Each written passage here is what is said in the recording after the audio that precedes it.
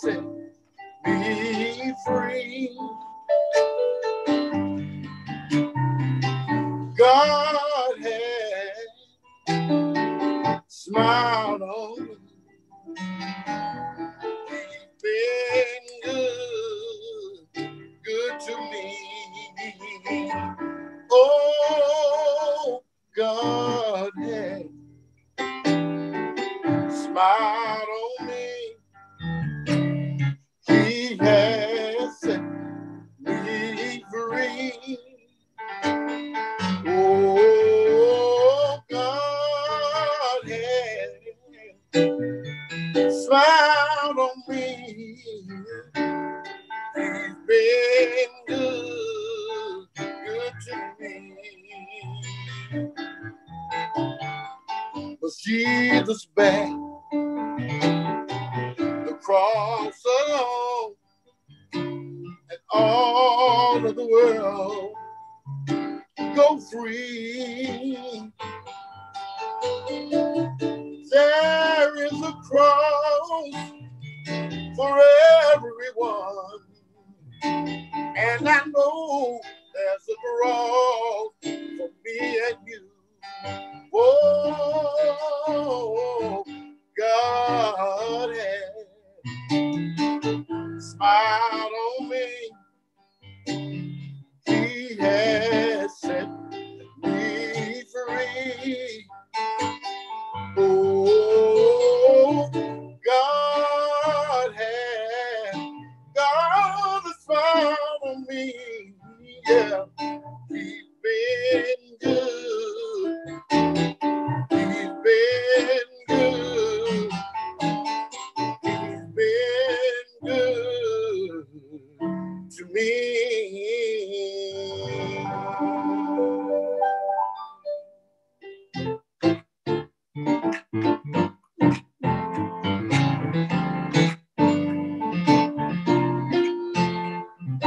Oh, give thanks unto the Lord, for He is good.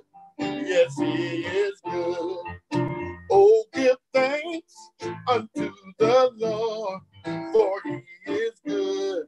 Yes, He is good. For He is worthy, worthy, for He is good. Yes, He is good. For He is worthy.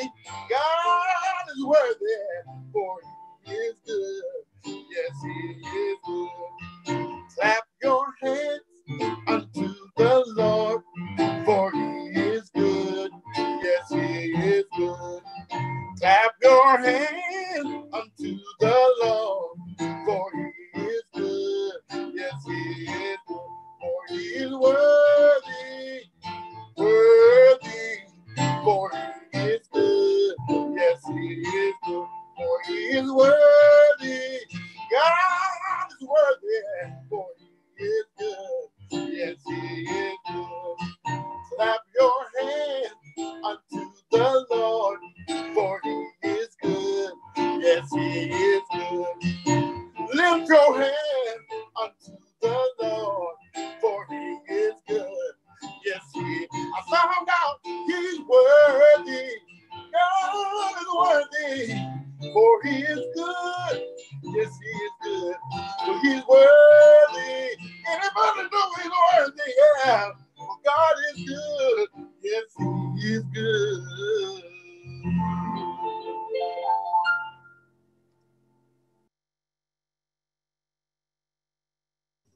Amen. Amen. Thank you. Thank you. Brother Borkin, thank you. God has smiled on me. The significance of a smile, isn't that something? You know, if you just stop and think, as Brother Borkin was ministering to us, I thought about a smile. And when a person smiles, or when you get a smile, it gives you some comfort. It gives you some relief. Is that right? So God has smiled on me. That's great. That's powerful. And if anyone smile on me, I want to be God. How about you? Amen. How about you? So because we know that His smile is now, there's some fake smiles too. There's some smile does send a signal. Okay. Smiles send a signal. So if we want a signal to come to us, we definitely want God to smile on us this morning. Amen. Amen. Well, we are in this lesson. When I looked at it, glimpsed it, well, what is the writer trying to say? Then I started doing some research. I usually try to research the title a little bit to try to get an understanding. See where the writer is trying to carry us at. Waging love, waging love. And we look at wage and, as money, right? But the writer puts it wage and love. And then I went on and I said, well, let me look at wage in here. It's a carry on a war or campaign. So there's some key words there. Carry, then war. Now we look at war as negative sometimes, don't we? Or a campaign. So waging love. Well, what is Isaiah trying to tell us this day about waging love? Now, remember, I shared with you at the beginning of the quarter that the overview said that we want to look at Isaiah this quarter, right? We want to look at him, his writing, the time, the predicament was going on, but most of all, let's look at God. Most of all, let's look at God. It was wonderful the day he said, the day King Uzziah died, I saw the Lord, right? That was powerful. That was very powerful. But the key point that the writer say, hey, look at that. Give God the praise for that. That Isaiah said, hey, when King Uzziah died, I saw the Lord. But the writer said, we need to look at God. We need to look at God this morning. Not self, not the preacher, not the politician, not the presidents or the president of our conference. We, not your neighbor, but we need to look at God. When we look at God, then we will see how he smiles on us, right? We will see how he smiles on us. We will see how he permits things to come to our life. Well, we're talking about waging love. And I thought the introduction was very powerful of this family who lived around this Klansman. And they say, how do we change this thing here? How do we break this hatred that's going on there? And it says that the couple kept visiting him and the friendship grew. He even thought of becoming a Jew. And that's deep, right? But they kept doing what? Waging love. That's what they kept doing. They kept waging. So they said, you know what? In order to change this thing around, we got to put on a campaign. We got to go at war with this thing. You see, it's nothing wrong with war when you're going at it the right way. That there's a lot of things that we, wage war on. We wage war on. So it said, let's learn more about this important spiritual principle as depicted by the prophet Isaiah. What is this? Is it not this the fast that I chose, to loose the bond of injustice, to undo the thong of the yoke, to let the oppressed go free, and to break every yoke? Is it not to share your bread with the hungry? This thing, and more we see how God is doing this from a collective and a personal, right? Last week we were into this thing about, and a few weeks ago, we were in this thing about servant nation and, this servant concept. So now, today, the question we need to ask ourselves, how do I, well, let me change that. The question I need to ask myself, how do I put on a war or campaign about love? So let's get into the lesson. Any comments this morning as we get into this waging love? Because the lesson really going to gives us some verses that going to shock us. It's going to ask us to do something really kind of, I won't use crazy, but it's kind of strange. It's going to ask us to do something, right? God said, I want you to do something, and it kind of shocks you. I mean, you know. So any comment? No takers. All right. Okay, let's get over here. Bind something free. Well, there it is, Karen. Up front, right in your face.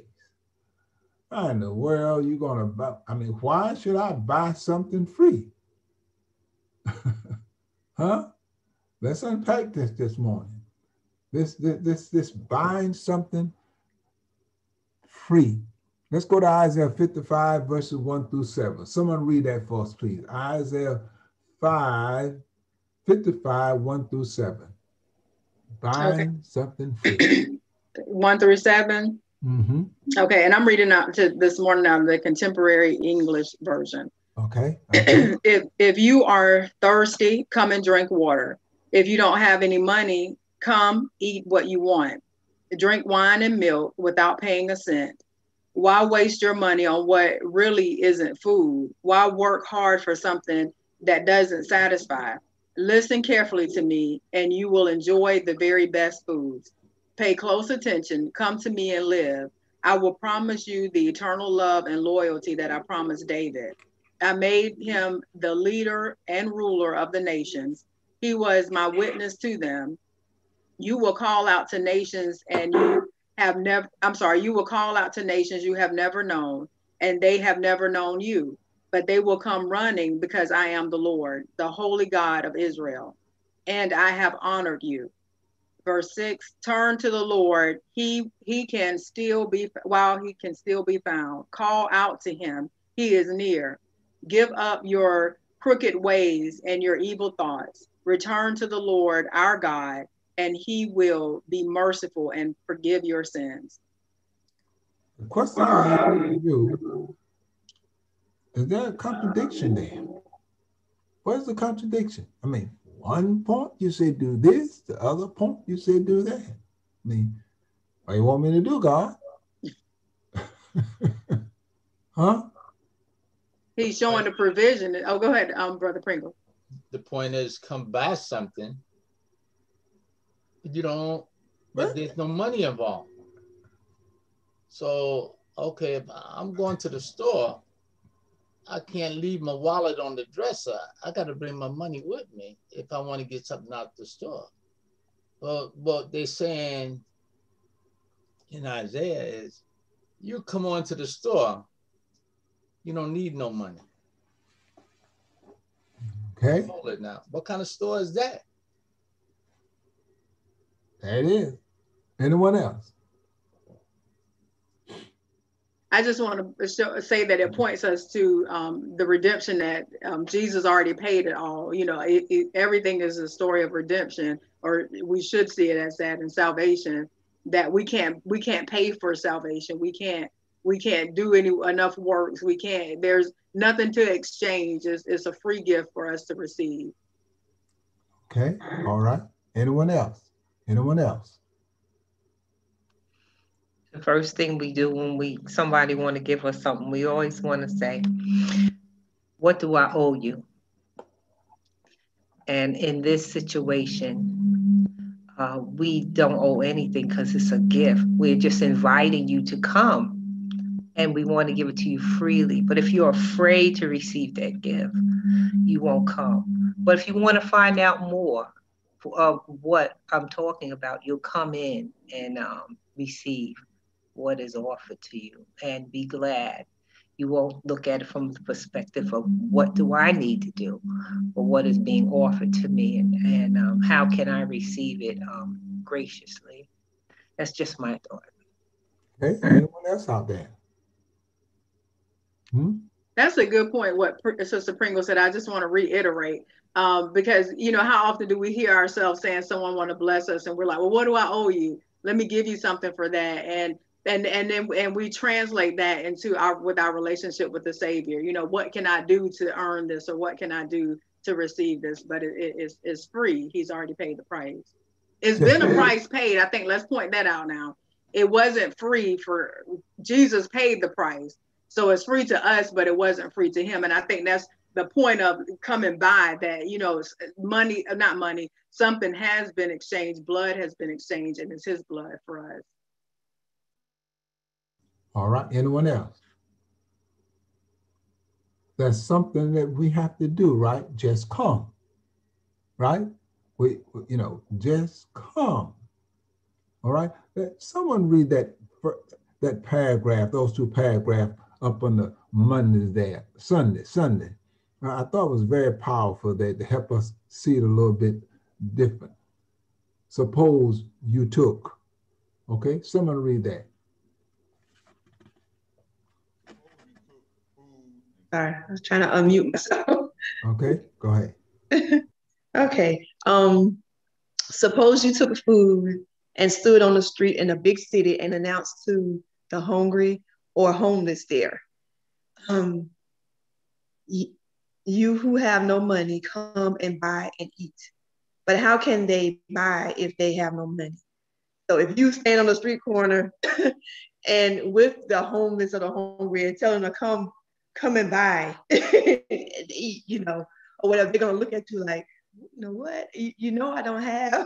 So how are you gonna have me to come and buy? Why you want me to come and buy something when you don't have it? So that is like, what? That would be kind of confusing to, so when I read that when I was doing the lesson, it's like, that is kind of confusing if you was to say that. But like Tracy and Sister Pringle was saying, that it was already bought for us, so it is free. So it's how you word it. I took it.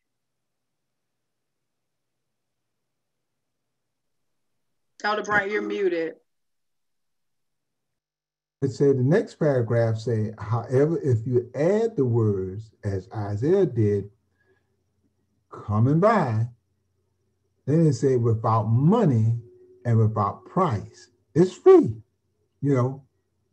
The point becomes clear. Isaiah appealed to people to accept forgiveness freely.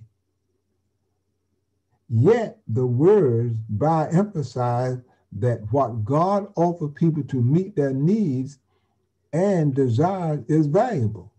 So receiving it requires a transaction, transfer of something of worth.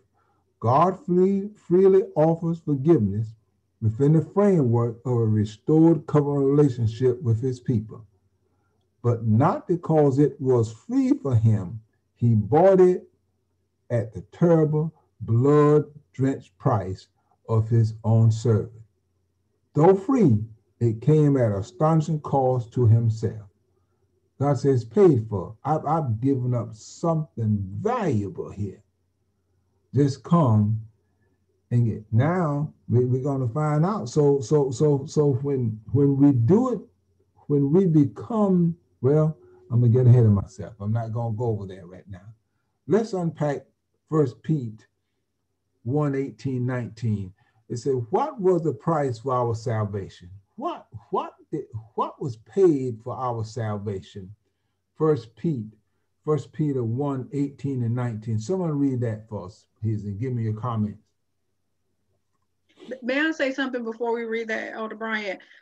Just in what you just read, the highlight, it says God freely offers forgiveness, and that's certainly within the framework. And I don't want us to just kind of glaze over that, because a lot of times we get stuck in the fact that we struggle with forgiving ourselves and also believing that God will forgive us. And many times that creates a stagnant space in our spiritual walk, and in our excuse me, our spiritual development as well. So I didn't want us to just kind of move past that too quick, because a lot of us as Christians, as professed Christians, struggle with a lack of forgiveness of ourselves and certainly of others, unfortunately. Isn't that something? Powerful statement. We struggle with forgiveness for ourselves, and we definitely struggle with forgiveness of others, right? Amen. It don't have, and sometimes the forgiveness of others don't have nothing to do with us. Huh? And the reason why we do it is because, I think the reason why I do it, put it that way, is because I have not got a full understanding of forgiveness. I have not got a full understanding of forgiveness, right? God forgives. Hey, we hold, Lord have mercy. If God, let's go back. The writer said, look at God. Let's look at Israel. Let's look at these people during this time. Remember, they was on the bank in the river, on the bank in the river. And God said, listen here, Isaiah, tell them I've already done this thing for him. Now, this is the same God that told Isaiah to tell Ahaz, I got it. This is the same God that told Ahaz, Isaiah tell Ahaz, I got it. Isaiah tell Ahaz, if he don't believe I got it, ask him to tell me to show him a sign that I got it. Right. Huh? Look at all the things that God is doing here. There's nowhere it says that God turned his back on his people. They kept drifting. And neither on us. And we have to be careful we have to receive that. We got to own that he look at all, like you said, that's a perfect example.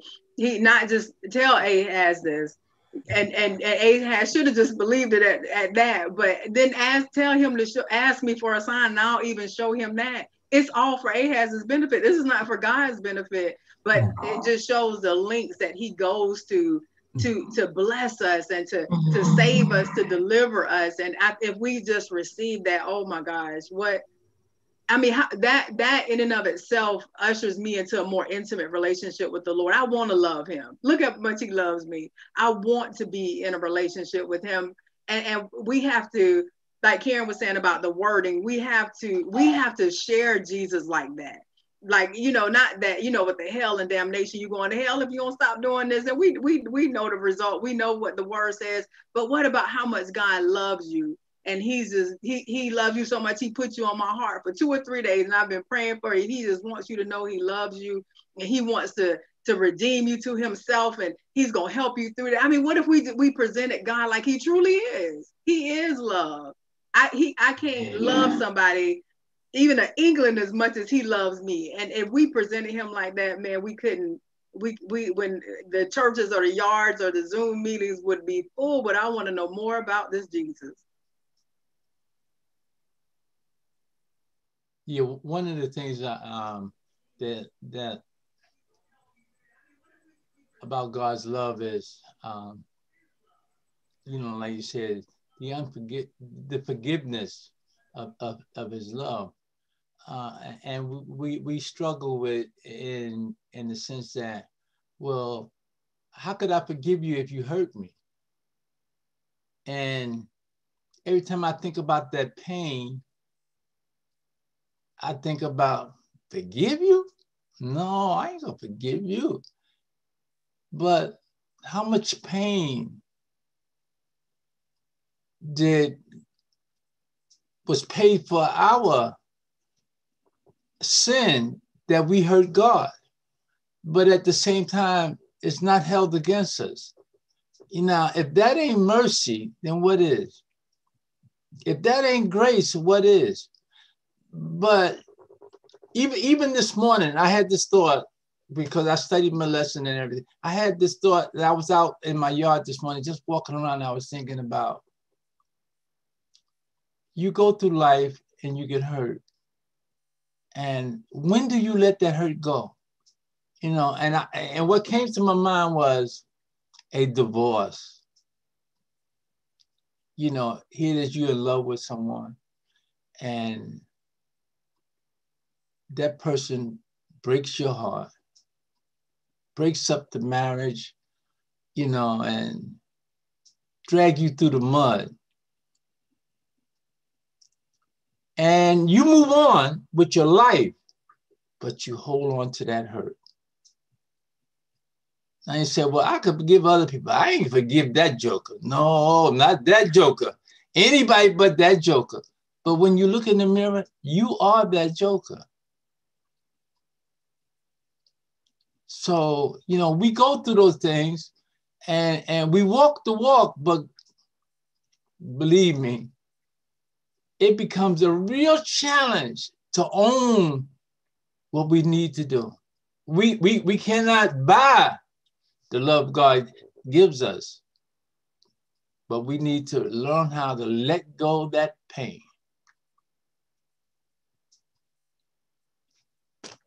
That's all I have to say.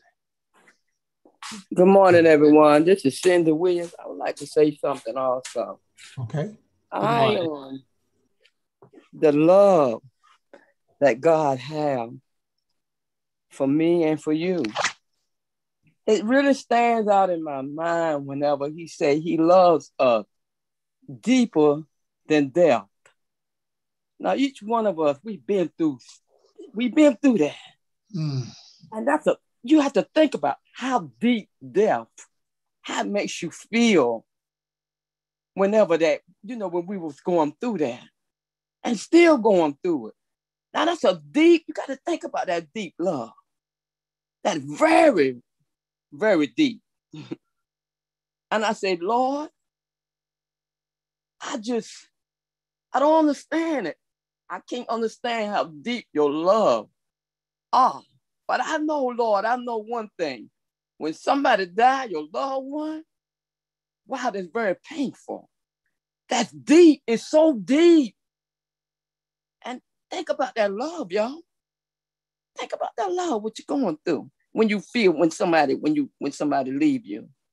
That's a deep love. I don't understand it, but I know it's deep. So God bless y'all, and I hope y'all have a blessed Sabbath. We all will. Amen. Amen. Anyone else? Anyone else? Let's look at the price for our salvation. 1 Peter 1, 18, 19. Someone read that for us, please. 1 Peter 1, 18, 19. I don't know if you're going to hear echo. Are you hearing the echo? Yes. Okay, I won't read that. Okay. Someone else, please. 1 Peter 1, 18 and 19. Knowing that you were not redeemed with corruptible things like silver or gold from your aimless conduct received by tradition from your fathers, but from the precious blood of Christ, as of a lamb without blemish and without spot.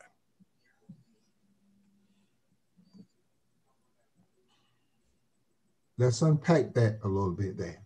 We're trying to find out what was the price of our salvation. What is the Bible saying there? What is the word of God saying? We were not redeemed with things that are corrupt. We were redeemed by the blood of Christ. Okay, all right, okay, all right. That's a sacrifice, isn't it? Now we look at money as a sacrifice, but that's a sacrifice there, all right? Huh? All right, any other comment? Let's go to Ephesians 2, 8 and 9. Ephesians 2, 8 and 9.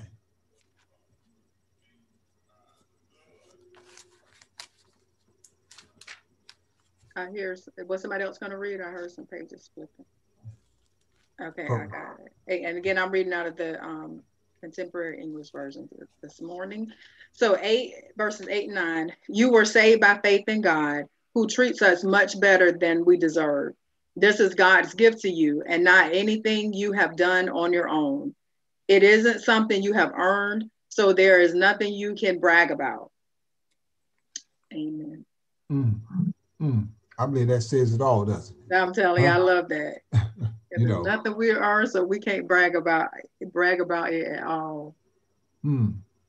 nothing, just coming by. Just come and accept this, right? Okay, all right. It says that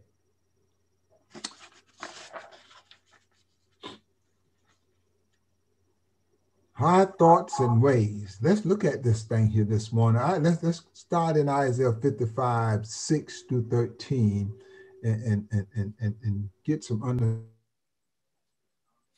of why God is thinking this way, because it kind of throws us off our rocker on this coming by, right? And then the writer said, well, let me help you understand a little bit, maybe why God is thinking this way. So let's go to Isaiah 55, verses 6 through 13. All right? Here's my reader. Okay, it says in Isaiah 55, verse 6 to 13, seek ye the Lord while he may be found. Call ye upon him while he is near. Let the wicked forsake his ways, and the unrighteous man his thoughts, and let him return unto the Lord, and he will have mercy upon him, and to our God, for he will abundantly pardon. For my thoughts are not your thoughts, neither are my ways your ways, said the Lord. For as the heavens are higher than the earth, so are my ways higher than your ways, and my thoughts than your thoughts.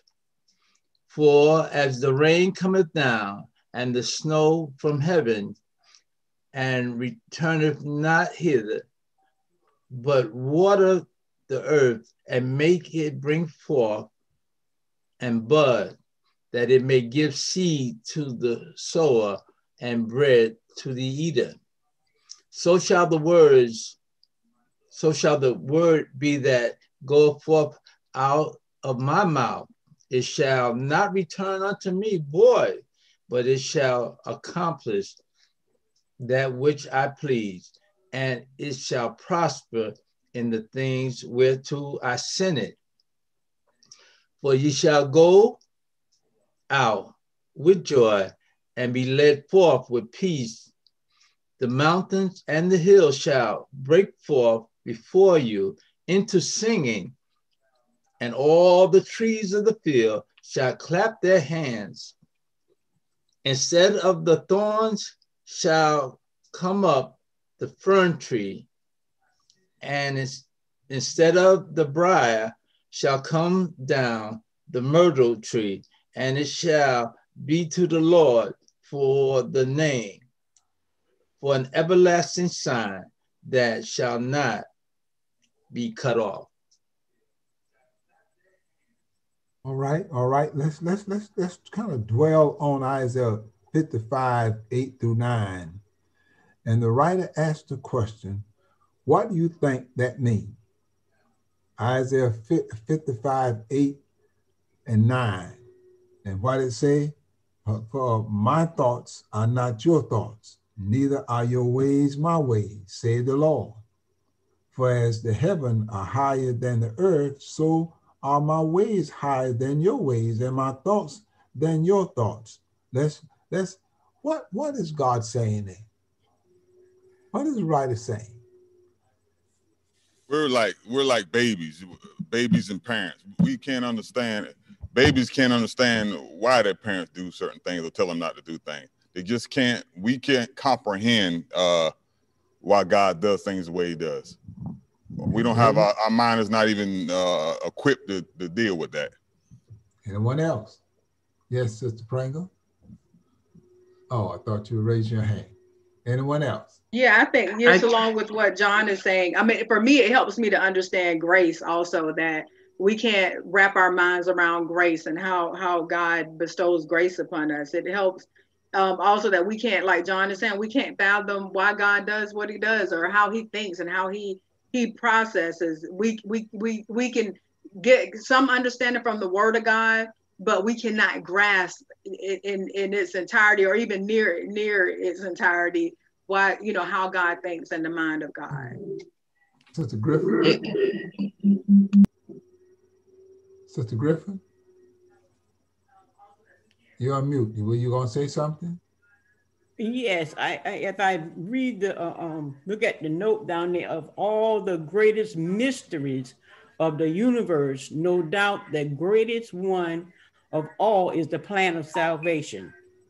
A mystery we can only barely begin to understand. That the creator of the universe would stoop to clothe himself in humanity, live a life of toil and suffering, only then to die in our behalf, a sacrifice for sin, all in order that he could pardon us and show mercy to us in a truth that will thrill the hearts of God, created being for all the ages of eternity. All right. All right. Very, very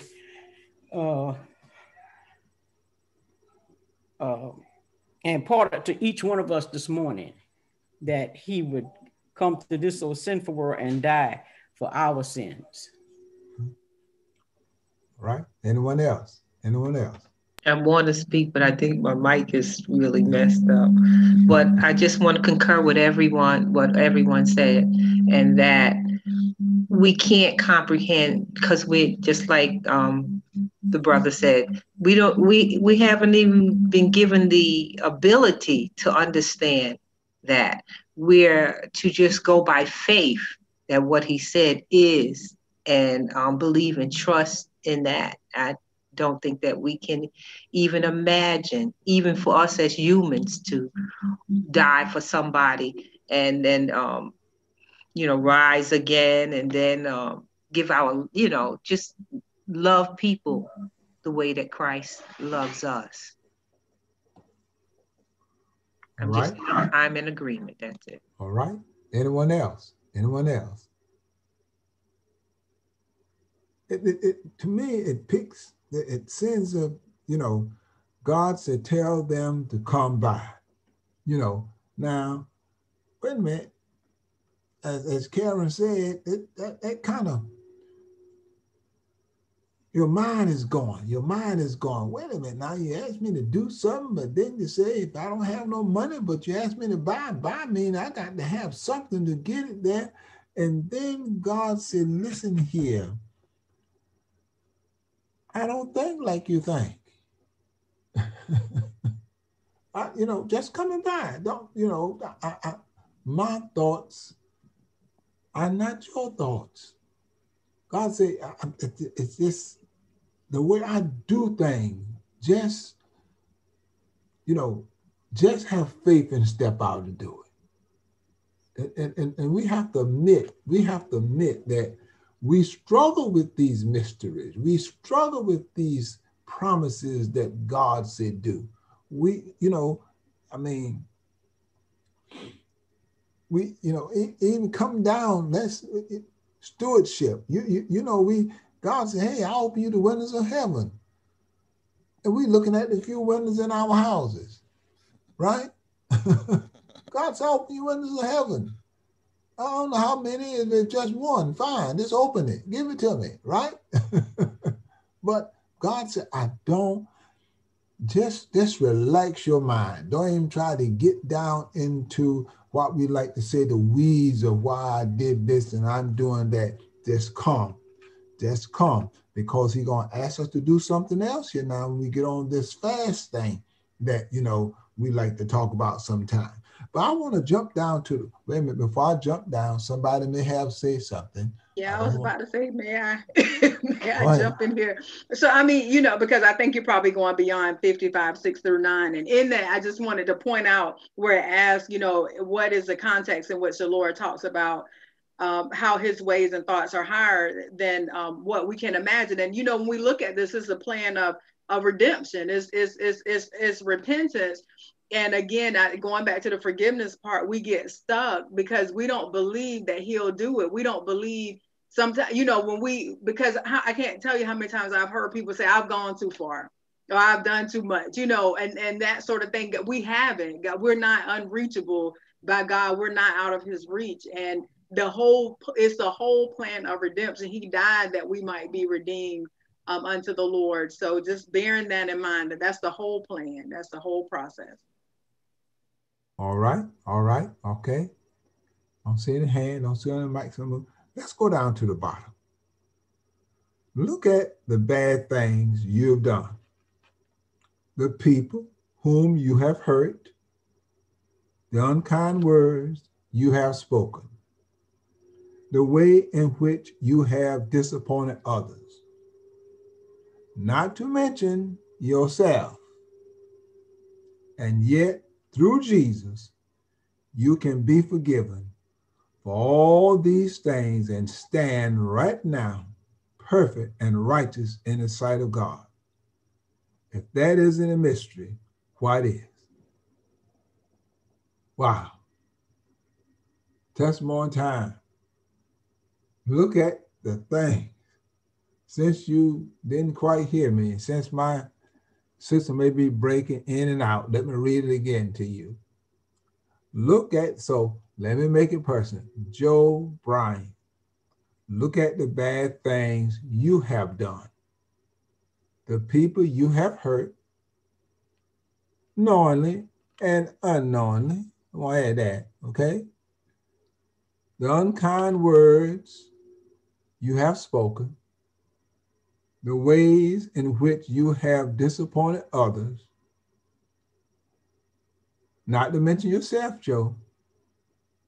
And yet, through Jesus, you can be forgiven for all these things and stand right now perfect and righteous in the sight of God. You see, for me to look at them, because the writers say, I know what you're thinking. God said, I know what you're thinking, Joe Bright, but I don't think like you. I don't think like you. Let's talk about this down here. That's powerful, y'all. We like to ask too many questions. We say, well, why don't you think like me, God? Okay. And we just get this cycle in our mind, and we just keep going and we keep going instead of just stepping out and doing what he asked us to do. We ask too many questions about things God asked us to do. Mm-hmm. Anyone else?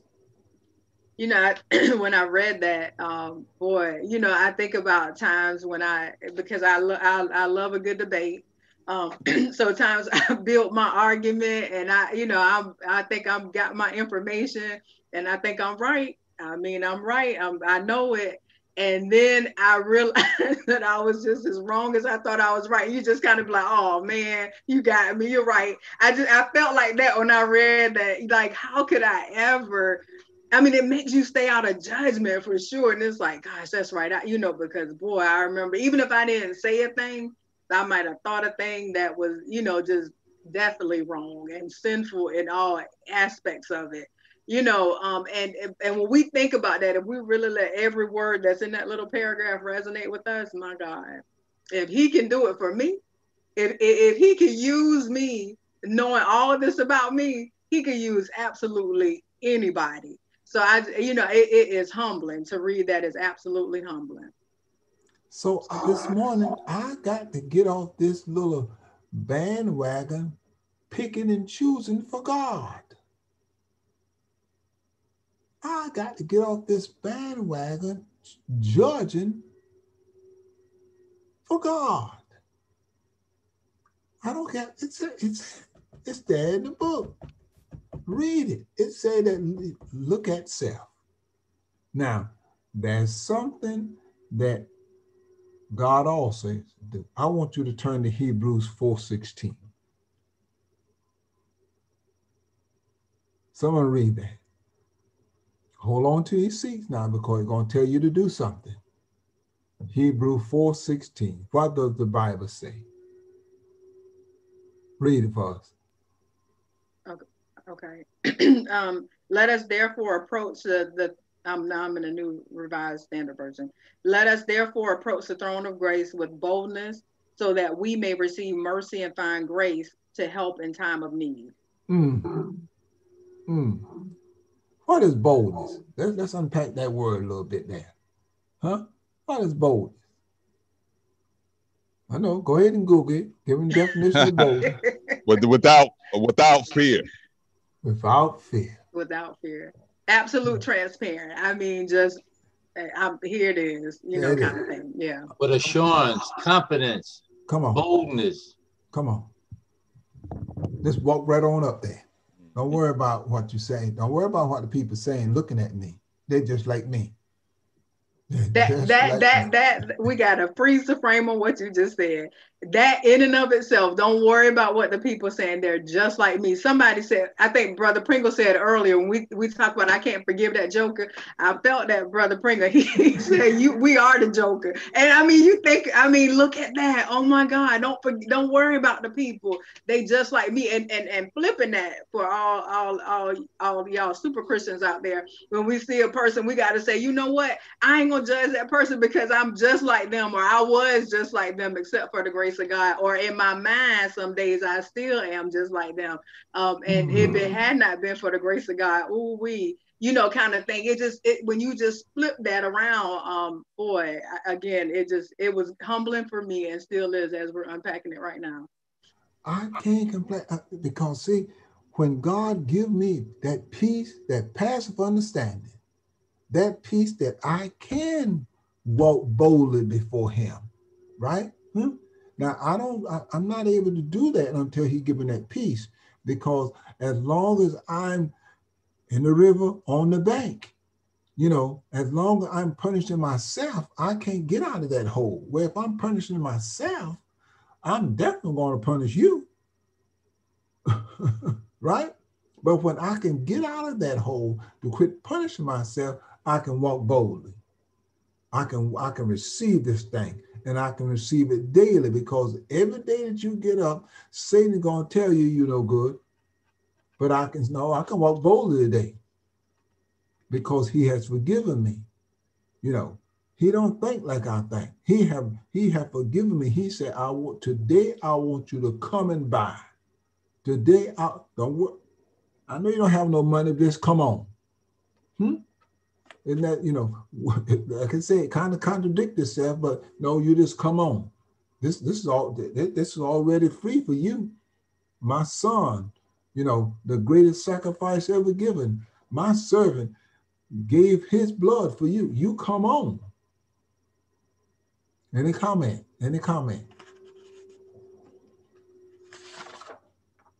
Let's talk about this fast. Oh boy. This fast here. Let's start in Isaiah 58:3. We're going to jump out of Isaiah 55 in Isaiah 58:3. What does the Bible say? Isaiah 58:3. Why have we fasted, they say, and you have not seen? Why have we afflicted our souls and you take no notice? In fact, in the day of your fast, you find pleasure and exploit all your laborers. Wow. Now let's unpack this fast thing. There's a question that who's doing this talking here? Read that once again, John. Why have we fasted, they say, and you have not seen? Hold it right there. Hey, wait a minute now. You saying, wait a minute. I'm saying, so we did.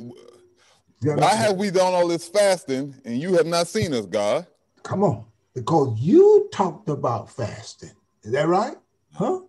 You talked about fasting. We've done this fasting, but the question we need to ask ourselves, what kind of fasting was going on there? Let's go ahead and read a little bit more of it, John. Okay, it says, why have we afflicted our souls and you take no notice? In fact, in the day of your fast, you find pleasure and exploit all your laborers. So we fasting for God to do something to us, and at the same time we exploiting others. Now let's unpack that last part. That how do we? Let's see it. Yeah, we want God to do something for us, but when it comes to others, we don't particularly want see God doing anything for them. Wow. Right, and we don't extend the charity and the grace to others that we want God to extend to us. We want Him to be gracious to us, but and we don't want what we deserve, but we certainly want God to give others what they deserve. Let's read on a little bit more there. We're gonna stick that to Isaiah 58. Yeah. Through 7. Go ahead, Brother Freeman. Go ahead. Yeah, so it says, why, the question, why we fast, that's the question we're asking God. Is that what's being said here? We asking God, why are we fasting? We're fasting because we want something, or we going through the ceremonial process of fasting because we want something special, or we want to be acknowledged by God differently. So we want to be set aside in a special sense because we doing so. So look, God, we doing this not for us. We doing this for you. So the question is, we asking, if we doing this and we're not getting what we expecting, then why are we doing this? That's how I'm seeing what's being said here. We doing this, God. We putting our bodies through this affliction, and we're not getting no reward. We're not getting the reward that we want. So why are we fasting? Are you asking like a rhetorical question, Brother Pringle? Yes. That's how I'm seeing it. I'm seeing it as a rhetorical question to God, saying, well, look, we doing all this and we doing all that, we doing this because we want something, but we didn't get what we wanted. Because we're gonna get into it here in a sec. I just think a little bit further down, but that's our purpose of fasting. I think it's lesson gonna tell us. Right, and I'm saying that is our purpose of fasting. That's our purpose, but that's not God's purpose. Right, there you go. And God said, so it seems to me God is asking a rhetorical question. Wait a minute, you're saying, why are you fasting? But then God gets down in there because here's the point. It was a form of fasting, but not sincere. It was a pretense. It was not genuine. And so now he's beginning to unpack this thing here now, because it wasn't sincere at all. Right? And they wanted some praise for it. They wanted some praise for it, right? Yes. So let's get on down there and get some more out of this here, because God is going to give us the true fast that we need to be doing. Go ahead. Someone, let's go on. Did someone go on down to verse 7? I know we started with verse 8, didn't we? Verse 3, 58, 3. Let's go on down and read through 7. 58:7 is what you want? Isaiah 58:7. No, let's start with verse 3 and read down to 7. 3, okay, all right. Did we do that? Did we do that? Go ahead. Okay. Why have we fasted, they say, and you have not seen? Why have we afflicted our souls and you take no notice? In fact, in the day of your fast, you find pleasure and exploit all your laborers. Indeed, you fast for strife and debate, and to strike with the fist of wickedness. You will not fast as you do this day to make your voice heard on high. It is a fast that I have chosen, and for a day man to afflict his soul. Is it to bow down his head like a bulrush and to spread out sackcloth and ashes? Will you call this a fast and an acceptable day of the Lord? Is this not the fast that I have chosen to loose the bonds of wickedness, to undo the heavy burdens, to let the oppressed go free, and that you break every yoke? Is it not to share your bread with the hungry, and that you bring to your house the poor who are cast out? When you see the naked, that you cover him, and not hide yourself from your own flesh? It's seeing that there's a conversation going on, right?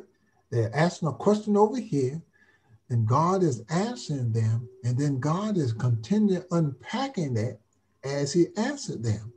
You know, you want to do it this way, but then down here, you know, on this day of atonement, you want to be all pity party and as this, you, this, and that. But is that really the fast that I want you to be at?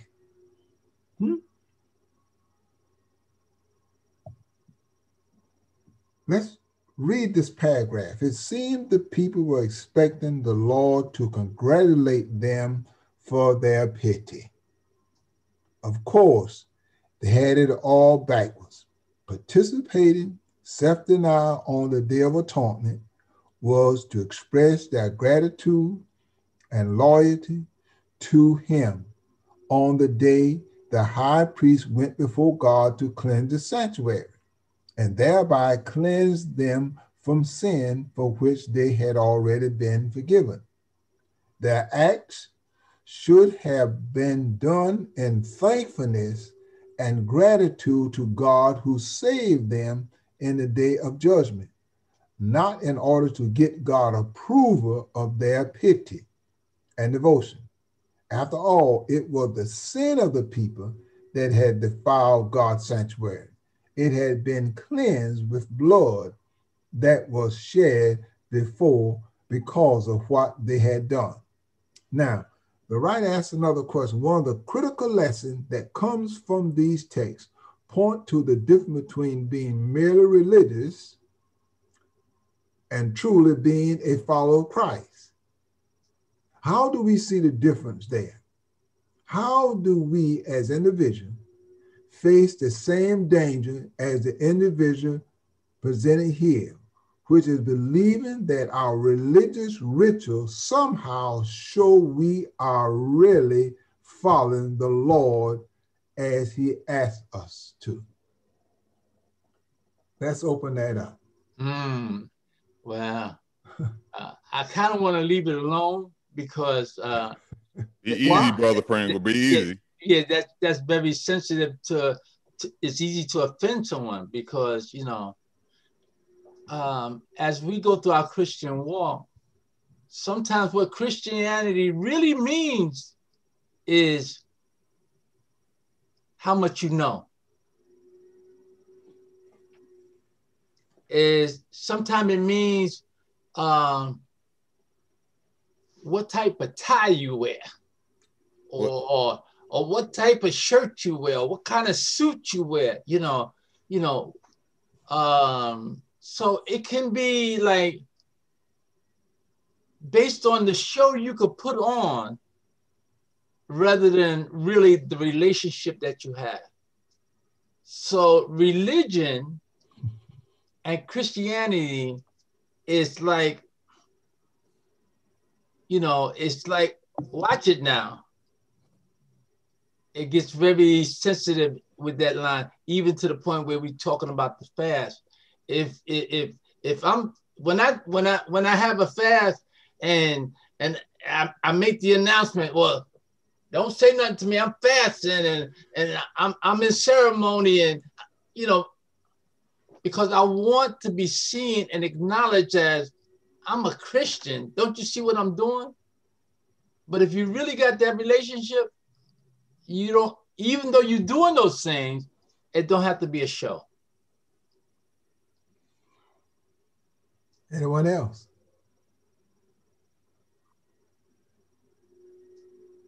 It's quiet this morning. Right.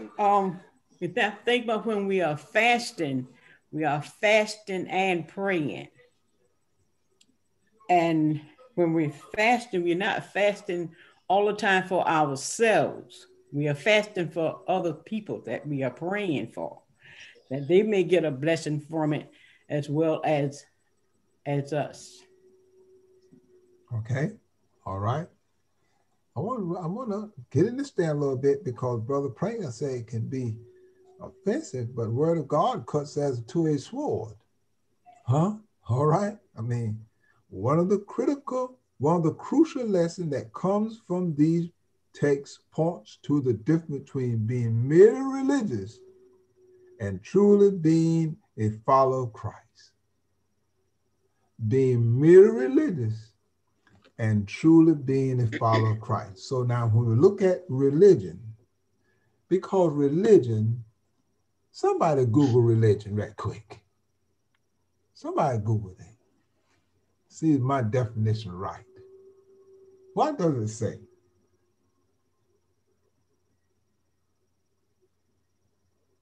Okay, I got it. Religion, the belief in and worship of a superhuman controlling power, especially a personal God or gods. Ideas about relationship between science and religion, that sort of thing. So can I say something? I know you want to unpack that out. Yeah. Go ahead. So anyhow, with religion and Christianity, I mean, so with religion is a process and a practice, right? We can do that without being changed on the inside. Christianity, we have to be changed on the inside. And that's harder. That's the work. I can perform, you guys have heard me say that, we go to a masquerade ball most often when we go to church. We suit up and we do our thing and we show up, but we leave out the same way we came in and the same, devils I'm dealing with in the street, I'm dealing with in the church because we hadn't been changed and transformed on the inside. I can be a superhero religious person, but when we talk about Christianity and being like Christ, then I don't have to tell anybody that. I don't ever have to say that because what I do speaks for who I am in the inside. Because the writers say being merely religious and truly being a follower of Christ. That is the powerful phrase, that truly being a follower of Christ. Because Christ was controversial sometimes. Christ was, he showed mercy. He was a revolutionary. He did many things different, right? And so, I always kind of sum religion up as the way of doing things. That's a way of doing things, like you said a minute ago. So, yeah, brother, you're right. A certain time, let's unpack this a little bit more. Just because I got on a white shirt and a white tie for communion, huh?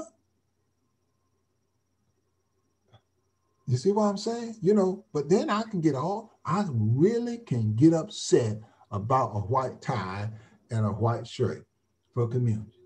And I miss the point of this, I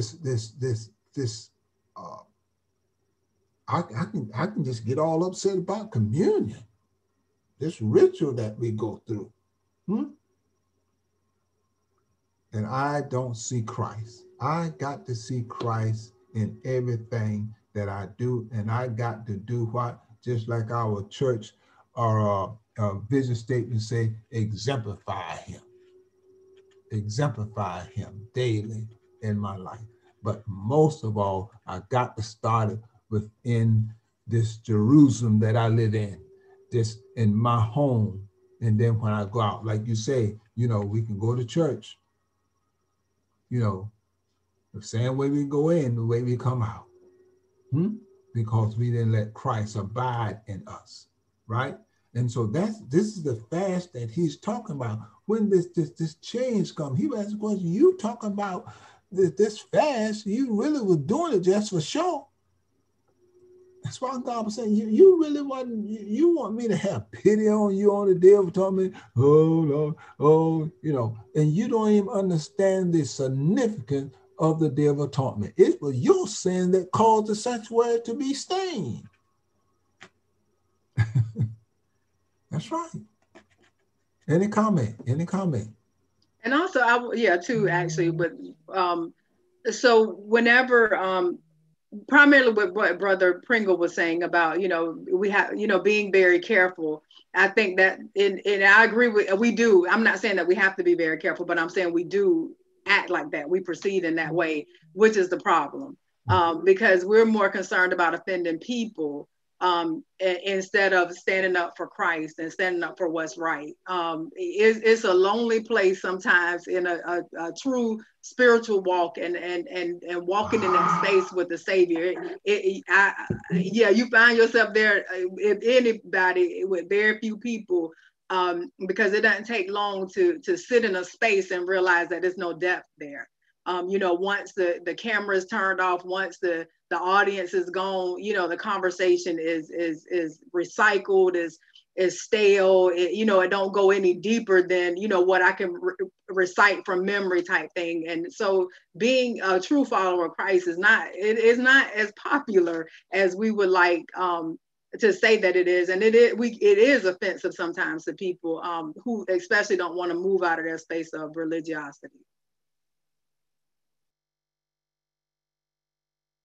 Another comment. Another comment. I agree. And we must be humble and surrender.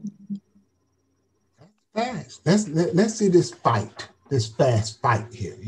Let me just add one more comment before we move on. Because I want to be real in expressing what we go through. I have been in church and been in a situation where the Spirit has come over me, or the Spirit has come upon me to the point that I want to do something, but then I said, oh no, you better not start acting like that because you might get showed in the door. And so you restrain yourself. You say, hold it, just calm down, brother. Calm down, brother. You'll be all right. And you don't express yourself. So I'm saying, am I being Christian or am I being religious? Because, certain things that you might want to do or you might want to say, you say, hold it. No, brothers, calm down.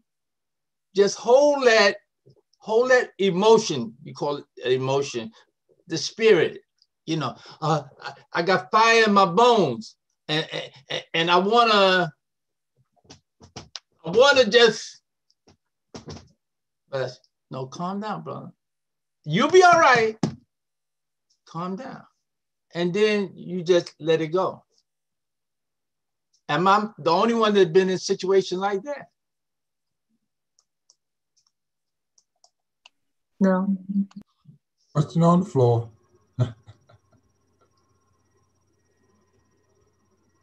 No, you're not the only one, Brother Pringle. I see the head shaking. But don't calm down anymore. I think, the difference between me then and now is that I'm not going to calm down. As the Spirit moves and falls, and so be it. Praise God for it, because nobody knows the cost of the anointing that God has placed on my life. So I don't live my life under, the lampshade anymore. My praise is out. Look, I'm out in the closet, if you will. I'm out in the closet praiser these days. And so, when we do that, we're being religious and certainly not a follower of Christ, not at all. How are we going to praise him and be scared to show up? He gave us these emotions. He gave me, my loud voice and my projectile. He gave that to me, and I'm going to use every bit of it to praise him. Amen. And again, Amen. Nobody knows what God has just brought you out of, or just bless you with. Nobody knows. So so we got to be free to do it. And I hear you, Brother Pringle, because I myself have been there in church, want to shout, and the goodness of the Lord, what He just done for me, or just screaming, but I held back. I didn't do it. And, it's like, oh Lord. But we got to be free. We got to do it, regardless. Don't worry about them other people. Picture Picture those people, the disciples. Let's just unpack this the right way. The followers of Christ who were mumbling and grumbling about the alabaster box. Let's picture. Let's look at the scenery. Let's look at the scenery. They was there. You could call it a church, you could call it whatever you want to call it, but they was there and they was murmuring about the alabaster box. They were murmuring about the cost. They were murmuring about this precious thing. It wasn't out of their pocket. It wasn't out of their pocket. So you can see how people begin to murmur, and you can see how we can, well, I can see how I can fall in that trap. Let me make it that way. I can see, because see, we have to stop. One of the reasons I think that we don't see it, because we love to say we, they, them, and us, and that puts me out of the box. But when I say I, then it becomes personal here. But let's look at this fast fight. Let's look at this fast that God said what you really should be doing. Let's unpack that. Let's go to Isaiah 58, verses 6 through 12. Amplified Bible. Rather, the conversation is still going on now. The conversation is still going on. Rather, is not this the fast that I have chosen? To loose the bonds of wickedness, to undo the band of yoke, to let the oppressed go free, and that you break every enslaving yoke. Is it not to divide your bread with the hungry, and bring the homeless poor into your house? When you see the naked, that you clothe him, and that you hide not yourself from the needs of your own flesh and blood, then shall your light break forth like the morning, and your healing, your restoration, and the power of the new life shall spring forth speedily. Your righteousness, in other words, your rightness, your justice, and your right relationship with God shall go before you. And then as it go before you, conducting you to peace and prosperity, and the glory of the Lord shall be your rear guard. Then, but listen, so here it talks about what are the acts that God consider true acts of self-denial. So God said, you talking about this self-denial, you talking about, well, Lord, we fast and you didn't even recognize us, and we was all bent, you know. Here you go again. God said, I don't think the way you think. I don't see it the way you see it here. So this fast fight, so what type of fast does God say that we really should be putting on? I'm not discrediting the 40-day fast and the 10-day fast. I'm not discrediting that, okay? All right? Because those things are really put in place for spiritual growth, right? But it's talking about here, this other fast that God is talking about. When God says, you talk about self-denial, there it is. There it is. Any comment? If our faith doesn't reach out to others, that's what I'm hearing. Okay. Our fast is not a true fast. If it's not helping those that are not free, that to become free, are we really doing a real fast to help a person that is in prison or who needs? And then it says your salvation will come like the dawn, and your wounds will quickly heal. Your goodness will lead you forward. These are the things that happens when you're doing a real fast. That's what I'm understanding here. Okay. Let me read something to you here. anyone can be religious. Anyone can go through religious ritual, even the right ritual, at the right time, with all the right formulas. But that alone is not what the Lord wants. Look at the life of Jesus. However faithful he was to the religious ritual of his time, the gospel writer focused on so much more on his acts of mercy, healing, feeding, and forgiveness to those in need than on his faithfulness to rituals. There it is. If we really follow in Christ, mercy, healing, feeding, and forgiveness to those in need than on his faithfulness to rituals. So the Lord seeks a church, when you talk about a church, a people who will preach truth to the world. And there are so many truths. Well, let me ask you a question. Do we get caught up on those? Let's unpack these truths that we're talking about here. There's just so many of them out there. Okay. Okay, brother, a couple of weeks ago, it might have been last week, but I believe it was a couple of weeks ago, Elder Ray made a statement, and it kind of stayed with me about doing God's work, about in the middle of the night or early in the morning, going out to areas where the prostitutes are, where the homeless is, where the downtrodden is out, and ministering to them, you know. Now, to me, that's something you only could get involved in when the Spirit is with you.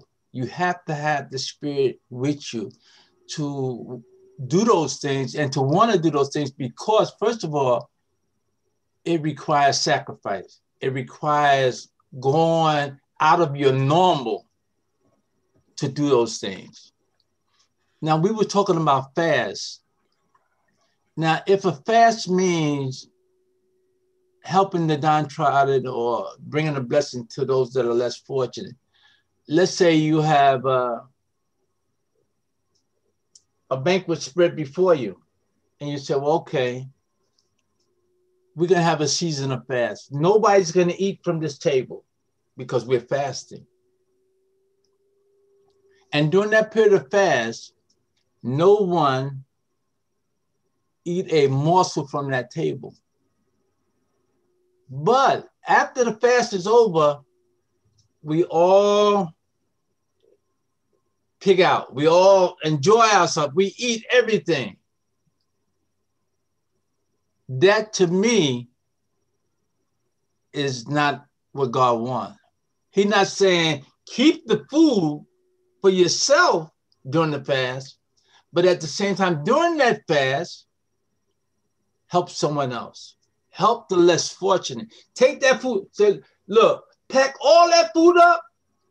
We're going to go out and we're going to serve the downtrodden. We're going to make sure they have a feast. That's a fast. You denied yourself. You provided for those that God wanted you to provide for. Now you have done something to glorify God. But if you keep all that food, when the fast is over, you say, let's dig in. You ain't did nothing. You understand what I'm saying? I understand. Can I add something to that? Yes, ma'am. It in all that you said, Mr. Pringle, it's good. But the love that's in your heart, let it be real, not the ritual, not the form, but truly the heart of Christ to go and serve someone, not thinking of yourself or what you're going to have out of this or what you're going to gain or how people are going to see you, but going because you know that there is a need. the people will come to you. They will come to you knowing that, and really coming to you because they believe that you have something that they want. Okay, all right. Let's go to very quickly here, Matthew 25:40 and James 1:27. Matthew 25:40 and James 1:27. After I read this, the Lord seeks a church, a people who will preach truth to the world. But what will better attract people to truth as it is in Jesus? Strict adherence to dietary laws or a willingness to help the hungry, right? Strict rest on the Sabbath or a willingness to spend your own time and energy helping those who are in need. And when we read that, let's go to Matthew 25:40 and see what promises there for us. In James 1:27, someone read Matthew 25:40. Okay, I got 25:40. Okay. And the king will answer them, truly I say to you, as you did it to one of the least of these my brothers, you did it to me. What a day that would be, amen? Amen. We get that announcement, huh? Those who are less fortunate than we are, okay? And you know what? Many times, that's what the writer said now. The writer said, even if we do these things, and I think Brother Pranger hit it on a point in his statement there, we got to make sure we're doing it for the right reason. Even when we do it, we got to make sure that we are not judging and surmising. We got to make sure that, you know, if this is what I'm going to do. Sister Colleen Clark said on several Sabbath lessons that she would go on the street and give money, right? We heard her say that, right? I don't know, well, she picked a certain street, however she did it, but she said she would go on the street and give money to people who out there homeless, you know. So when I do that, I really can't be standing on the corner sizing people up.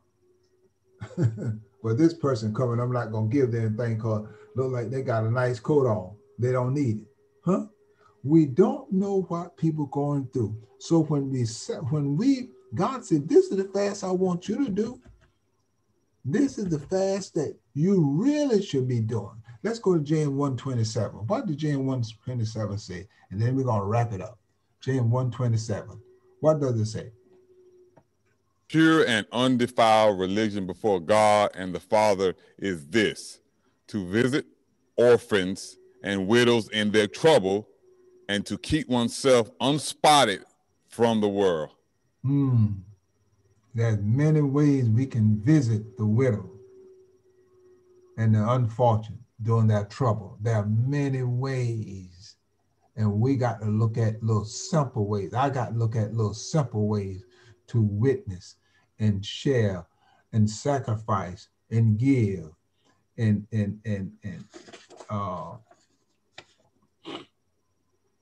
the last point. So look at the blessing in Isaiah 58 that God says will come to those who seek to minister to the less fortunate. What do you think the Lord is saying to us here? Are these promises of a supernatural intervention in our lives if we do these things? Or perhaps is he telling us of the natural blessing we receive by giving of ourselves to others as opposed to being selfish, greedy, and self-absorbed? Huh? Because at any given time, I can be so selfish. I can be so greedy. And I can be self-absorbed in my own little world. I got mine, you get yours. Like someone said the other day, I think one time on the lesson, you know, pull yourself up by your own bootstraps. But if a person don't have no boots on, huh? Hey, don't worry about the straps. Don't worry about the laces, right? They don't even have any boots on. And there's work out there for us to do. Any comment before we close today?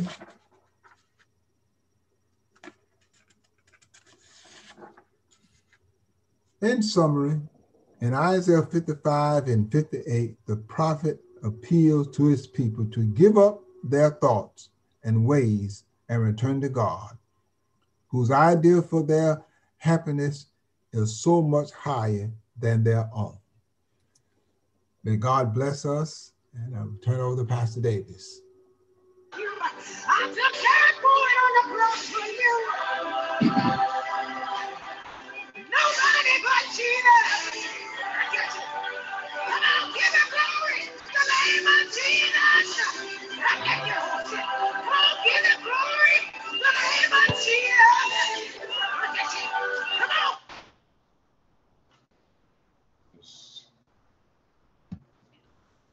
Good morning, everyone. Happy Sabbath. Can everyone hear me? Give me a thumbs up. Just want to make sure we got that. Okay, it's good to see everyone. All right, I want to, first, let me just start by saying, Elder Brian, thank you so much, man. Like, Sabbath school was bomb today. Like it was a good lesson. Like, I got kids, so you guys probably don't see me chiming in because I'm back and forth with the kids, but I'll be listening. Elder Brian, I just want to say thank you, man. You did an excellent job this morning. And I know that, honestly, I was blessed. I know everybody else was blessed as well. And so, Elder Brian, I just want to say thank you, man, for your leadership. With that being said, I just want to invite everyone to our worship service today. Those of you that are watching by YouTube, Facebook, this platform of Zoom, thank you for tuning in today. I pray that God will bless you. I pray that you will receive the blessing that you came seeking for today. At this time, I'm going to call the church to worship from the 100th division of the Psalms. The Bible said, make a joyful noise unto the Lord, all ye land. Serve the Lord with sadness. It don't say that, does it? It said, don't serve him with sadness. Serve him with what? Gladness, right? Because God, it truly is good to us. He said, know ye that the Lord is God. It is he that made us, and we are the sheep of his pasture. Enter into his gates with sad giving. No, but with thanksgiving, everybody. Are you thankful today? No, I'm serious. Come on, let's be honest. Are you really thankful today to be in God's presence, to be in this platform in spite of whatever we're going through, whatever's happening in our lives? Are you thankful? It's to enter his gates with thanksgiving and into his court with praise. Be thankful unto him and bless his name. For the Lord is good. And his mercy is everlasting, and his truth endure to all generation. And I don't know about y'all, like when I read the scriptures, I don't know, something just jump up in me, Brother Davis. I don't know what it is. Like, I just get happy and excited when I read the word of God. Like, I don't know about, I don't know. I don't know if the spirit just fall, the spirit just come down on me, or whatever that will look like, but I'm just thankful to be here today. Are you thankful? In spite of what you're going through, in spite of what you're feeling, in spite of what your week was like, God have brought you to another week. He have brought us to be in this space today to worship him in spirit and in truth. And I'm not trying to do a pep rally with anybody today. It's for me. I'm just grateful, man, just to be able to say, God, I bless your name. God, I'm thankful just to be in your presence today. Because the truth of the matter is, although you may not tell me today, you may not tell me what you're going through or what you've been struggling with or how you're feeling. But the truth of the matter is you are happy just to be in this space, just to be here today. And I'm grateful that God have allowed us to come to worship him in spirit and in truth. I call the church to worship today. At this time, Brother Borkin, lead us in a song.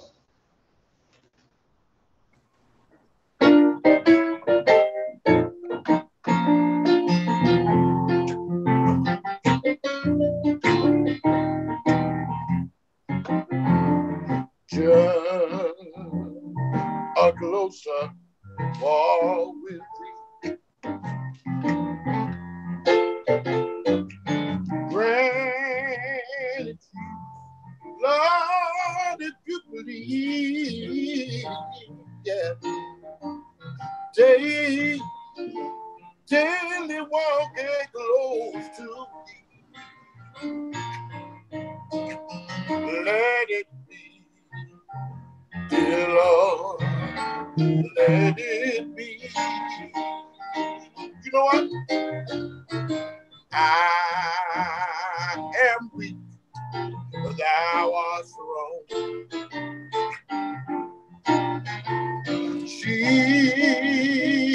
Jesus, keep me from all. I'll be satisfied and know as I walk. Let me walk close to thee. I'm taking a closer walk with thee. Granted, Jesus, Lord, if you believe, yeah. Daily walking close to thee. Just let it be, dear Lord, let it be.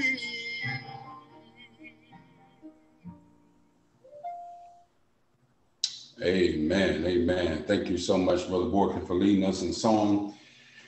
Church, I want to share with you, South Atlantic have, our president have shared with me. I want to share with you, the church, we want to reopen. And I cannot lie to you today. I want to go back to church. Come on, say amen. Who want to go back to church? Just come on, let's just be honest, right? We all want to go back to church, but we know this pandemic is out here.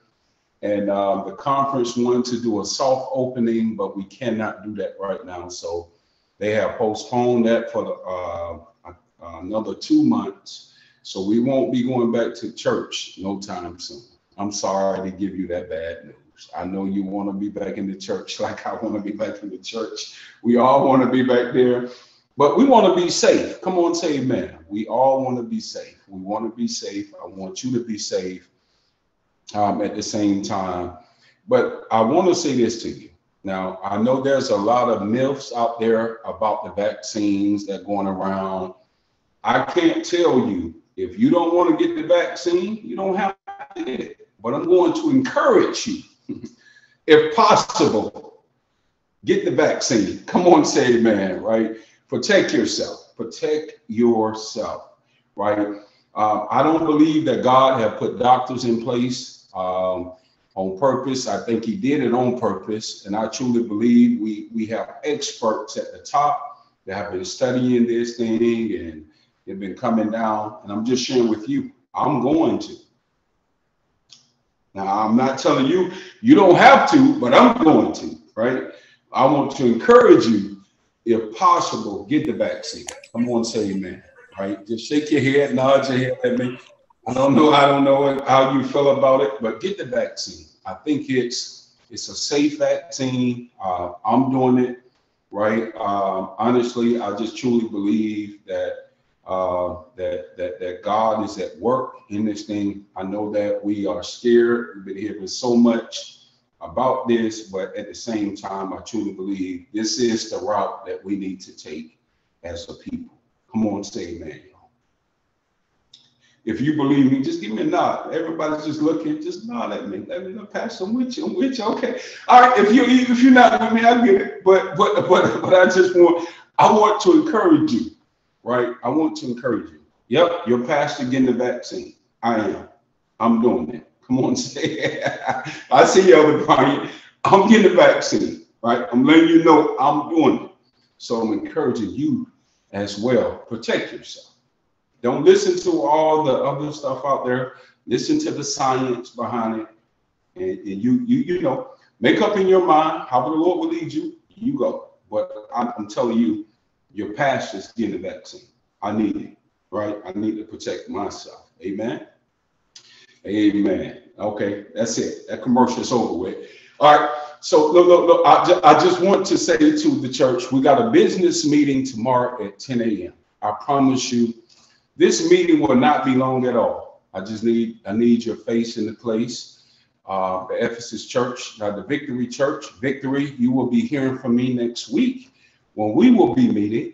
But for the Ephesus church, I want the Ephesus church to know that we are meeting tomorrow at 10 a.m. We have a business meeting, and I promise you it will not be long at all. So will you agree to come? I'm gonna see your hands. Uh-oh, I don't see everybody's hands, but God bless you. I will see you tomorrow at 10 a.m. I want to see you in the place. I promise you, it will not be long. Just some business we want to bring to the church, and we're going to move right along. I promise you, it won't be 2 hours, Dr. Ray. We won't be 2 hours. I promise you that. I promise you that. About 45 minutes. I think we can do it in 45 minutes. So I'm encouraging you to come to business meeting in the morning at 10 a.m. Send a text message to members. Let them know we got a business meeting. We'll be at 10 a.m. And just share that. Just let that go out. And we want to come. You should get a robocall this evening, just reminding you of the business meeting that we got in the morning at 10 a.m. And Ephesus Victory, thank you so much for your giving. Because if you don't give, we can't operate. Come on, say amen. That's just the truth of the matter. So I just want to say thank y'all for so much. And I'm grateful. And Brother Davis, if I ask Brother Davis to unmute his phone, he will tell you. If I ask Sister Harrison to unmute her phone, she will tell you. In the midst of a pandemic, you guys are still giving. That let me know your heart is with God. Your heart is with God. And I just want to say thank you. Because we cannot operate. We cannot move forward as a church if you're not giving. Brother Davis, go ahead and unmute yourself and just say something to the people for us. Hey, happy Sabbath. Thank you so much for continuing to support the church. If y'all have any questions on how to give, just contact me. Thank you so much. Thank you, Brother Davis. Sister Harrison, will you say something to Victory? Unmute yourself, Sister Harrison, if you can.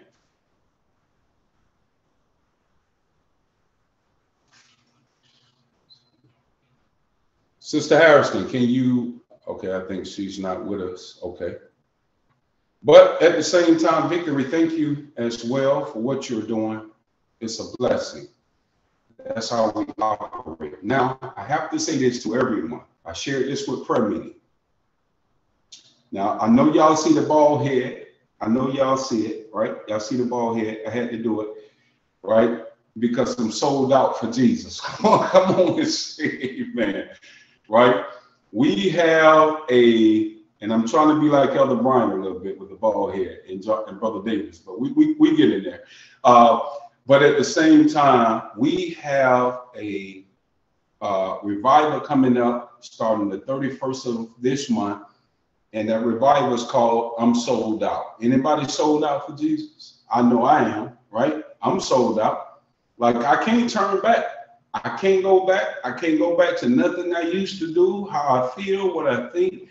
I'm sold out. I'm content. I believe. I want to go to heaven. Come on, say amen. So listen, what I'm asking the church to do today, I'm asking everyone today, I'm asking you, humbly asking you, I want you to invite a friend, invite someone. Look, you don't have to invite them to 1002 Castle Street, a 589 General Highway in Victory. We don't have to do that now. All we have to do is send them a link, send them a text, give them a phone call, and ask them to join us for our meeting. Come on, say amen. Come on, man. That to me is like, Lord, man, that's just so easy. That's so easy for us to do. So I'm inviting you. I'm asking you to participate in this revival that is coming up for the month of April. We will be meeting every Wednesday at 6:30, every Sabbath at 11 a.m. And I promise you, God is going to move. I know he is, but I need your help. I need you to invite a friend. I need you to invite somebody to be a part of what we're doing. Come on, say amen. When we ask the question, how could the gospel go to all the world? Here it is. This is it. This is it. The gospel is going across the world by internet, right? We seeing that happening. Everything that we've been preaching about, we've been teaching about, God is showing us now. The gospel is going. Everybody can hear the gospel now. It's no excuse. You don't have to get up, put on your suit, put on your best black suit or your blue suit. Come on, talk to me, right? You don't even have to you don't have to move out of your bed if you don't want to. Just go ahead and do this. Let me show you. Do that right there. You see what I just did? Nobody got to see you. Nobody got to know about you. Get your popcorn, get your Kool-Aid, whatever you want to do, you can do that. But I want you to share this. I'm sold out. I truly believe God is going to bless us. And with that being said, family, will you help me spread the gospel? Let's get the gospel out. Invite a friend, because I know God is going to bless. Amen. Amen. With that being said, those are my announcement for you today. It's good to see each of you. Brother Borkin, we're going to ask that you will come now and give us a song before we pray.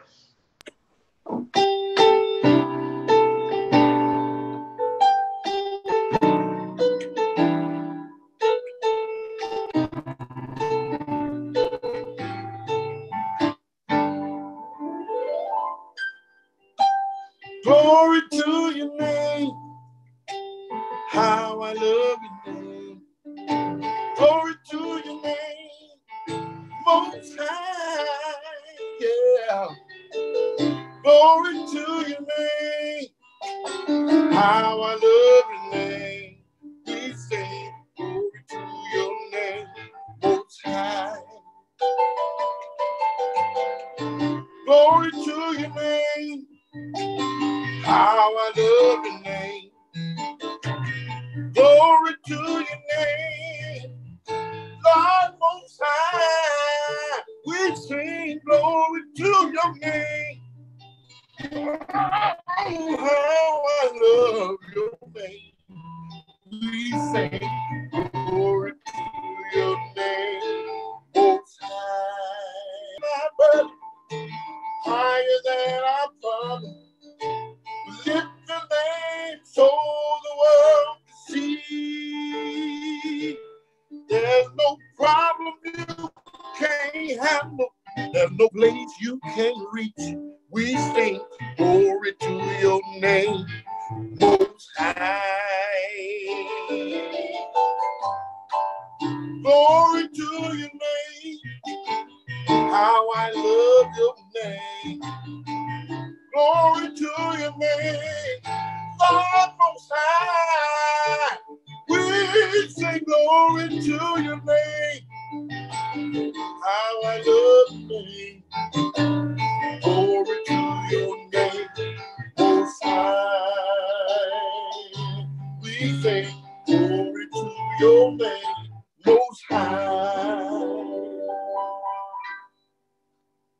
Thank you so much, Brother Borkin. At this time, we're going to have prayer at this time.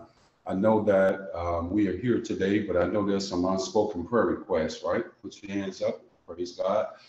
The Lord know all about your situation. I want to encourage you today. The Lord know you. He wired you. He made you. He know all about you. He know your secrets. He know everything, right? So let's have an open heart. Let's give God our very best today as we pray. Let's bow our heads for prayer. Our Father in heaven, we thank you this morning for waking us up and starting us on our way. We thank you for life, health, and strength. We thank you for allowing us to come in this space to worship you today in spirit and in truth. Lord, we ask right now, Lord, if there's anything blocking my prayer from coming before your throne, I ask that you remove it out of the way. I ask that you forgive me. But God, your people are assembled today by YouTube, and by Facebook Live, and this platform Zoom. They need you right now. And God, I'm praying for your power. I'm praying for your spirit to fall afresh. I ask that you will touch, you will move. God, I ask that whatever your people are needing today, I ask that you will hold their hand. I ask that you will assure them that you will never leave them nor forsake them. Whether they're on the mountaintop, whether they're in the valley, Lord, let them know today, please, that you are with them and you're walking with them. God, I ask, as I prayed on Wednesday night, I ask that, God, that you will rewire us, you will reconnect us, you will refuel us, you will remake us, you will recreate us, you will reform us. God, you will reshape us this morning. Someone today, God, they need your strength. They need your joy. They need your hope. They need your peace. They need your guidance. And God, as I read a quote this week that said, Lord, happiness will keep you sweet. Trials will keep you strong. Sorrows will keep you human. Failures will keep you humble. Success will keep you growing, but only God can keep you going.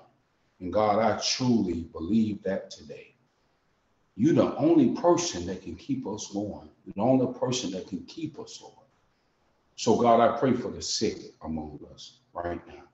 I pray for the Victory Church in a special way. I pray for the Ephesus Church in a special way, God. I pray, God, that you can do things that no one can do. And so, Lord, I just ask, Lord, in the name of Jesus right now, that you will touch your people. You will speak to them. Send your spirit. Send ministering angels right now, Lord, to speak. God, we don't know what we are going through. Only you know that. And I know that your people need you today. God, I understand that I'm just on the under shepherd, Lord. And God, I know I have to come to you and get fresh bread every day. And I know that, Lord, but your people right now, God, I ask that you would do for them. Do for them right now, Lord, because I know for a fact, God, in this pandemic, your people are going through it. And so, Lord, I just ask that you would give them strength. We thank you for all the testimonies. I've heard it, God, of how you've been keeping it. And I heard even on Wednesday night, Lord, how you gave Dr. Ray a good report. And I'm just listening to how you're moving. And God, somebody else needs you. Somebody needs a good report right now. So God, I just ask that you bless your people in a special way. Forgive us for our sins. In the blessed name of Jesus, I do pray. Amen. Amen. Brother Borkin, we're going to ask that you will come on at this time and give us another song, and then we will go to the Word of God.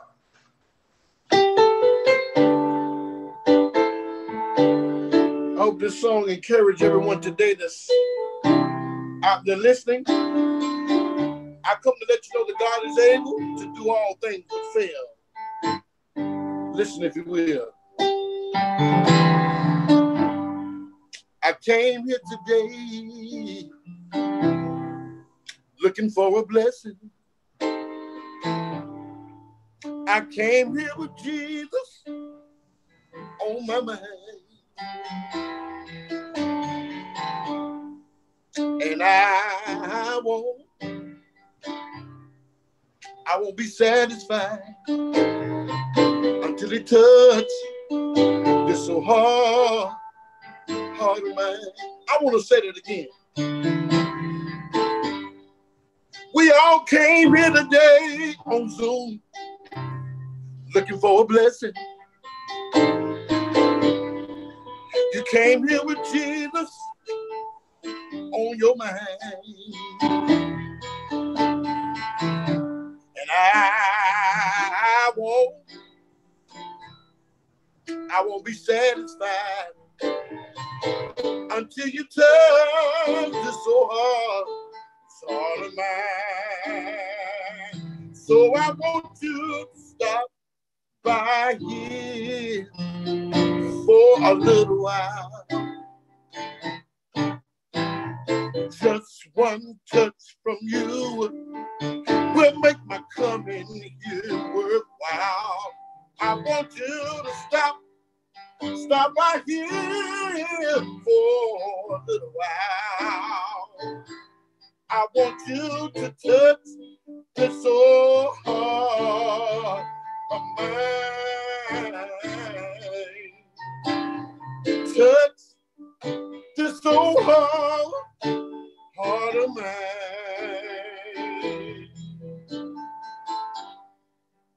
Dear Jesus, how we love you today. And we want you to tell us what you want us to do. Yeah. You know what? I don't know about you, but I want to feel your holy presence. I want to feel it all over me. So I'm asking you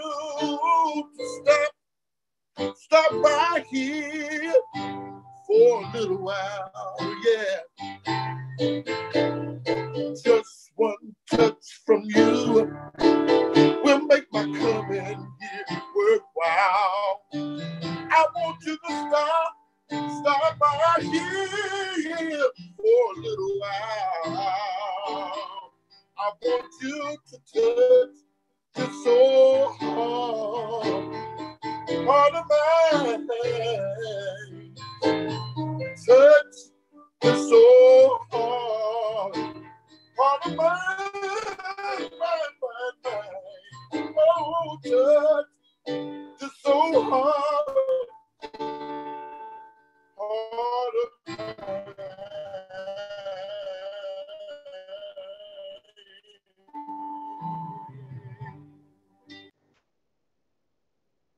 Amen. Thank you so much, Brother Borkin. I want to call your attention this morning to 1 Corinthians chapter 13, verses 1 through 4. A very familiar passage of scripture. I know you have read this before, but if you would turn there with me, and I'm going to read from the good old-fashioned King James Version of the Bible. I'm going to say, man, you can follow along with me in your own translation. 1 Corinthians chapter 13, verses 1 through 4. And here's what the word of God says. Though I speak with the tongues of men and of angels and have not charity, I have become a sounding brass or a tinkling cymbal.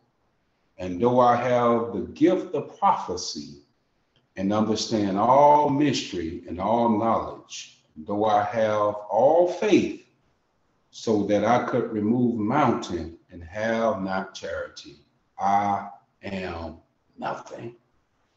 And though I bestow all my goods to feed the poor, talk to us, Paul, and though I give my body to be burned and have not charity, it profit me nothing. I want to tag a title to our text today as we will journey through the Word of God, the missing ingredients. The missing ingredients. Let's pray. Father, we ask that you will speak now. In Jesus' name, amen. I remember, church, growing up as a little boy, we used to go to my grandmother's house every Thanksgiving for Thanksgiving, right? Every Thanksgiving, we'll go to my grandmother's house. And we would go to the house, and if you're a family, like, you know, you would go with your family on holidays, and you would gather, you guys would cook, do your turkey, your ham. Oh, I ain't mean to say ham, but whatever, you know, how you had. Listen, I see it like, right? I hope you're not eating ham. Come on, say amen. But your turkey at least is some chicken breast or whatever that may look like. And we would go to my grandmother's house and we would gather and we would have a bake-off. And I remember me and my brother, we would get in the kitchen. My grandmother would give us a blueprint of how to do the cornbread. Some of you may call it cake, or I don't know how you would call it here, but I'm from Alabama. I'm sorry. That's what we call it, cornbread. Sister Griffin, you understand that, right? It's cornbread.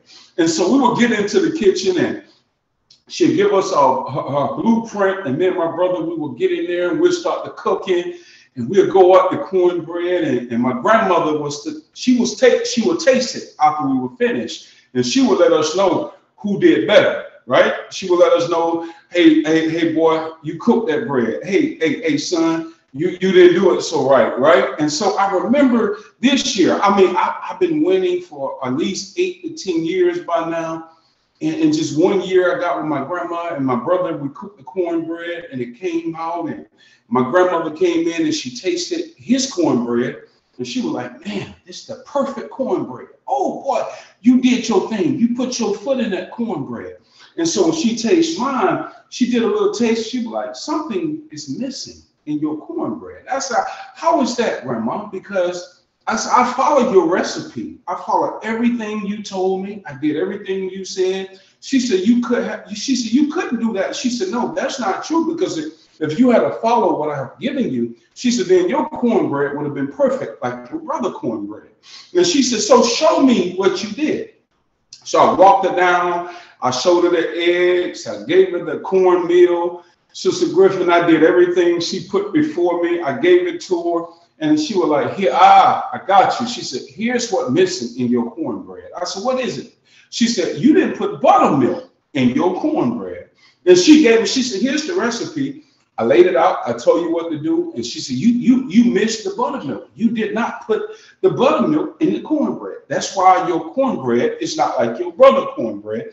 And I said, you know what? I said, Grandma, you're right. I don't know how I missed the buttermilk. I said, but my cornbread is still good. And she said, no, it's not, because you missed the buttermilk. It's not good because you missed the buttermilk. And I said, Grandma, but it's still good. Everybody eat my cornbread over my brother cornbread. She said, I don't care what you say and how you say it. She said, it's not good because you missed the buttermilk. And I thought about that thing. That thing came back and it was rolling back in my mind as I was studying the scripture for today. And the Lord said to me, yeah, you missing an ingredient in your cornbread.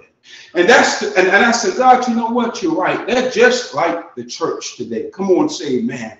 The church got everything it needs. We got good preachers. We got good singing. We got good teachers. We got everything around us. We surrounded by everything that we need as a church. Come on, say amen. You can go to Atlanta, get the best worship. You can go to South Carolina, get the best preaching. You can come to North Carolina, get the great praying, all of that good stuff. The church got everything it needs but love.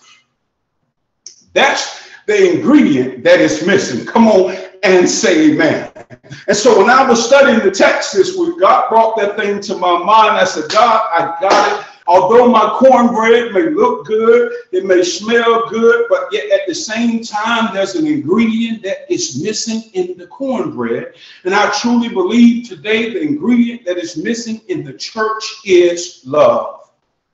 And that's what Paul is saying to his audience. You can have it all. You can do all you want to do. You got the gift of prophecy. You can teach. You can do this. You can do that. You can break down the scriptures. You can do all of this stuff. But one thing that we're missing in the church of the living God is love.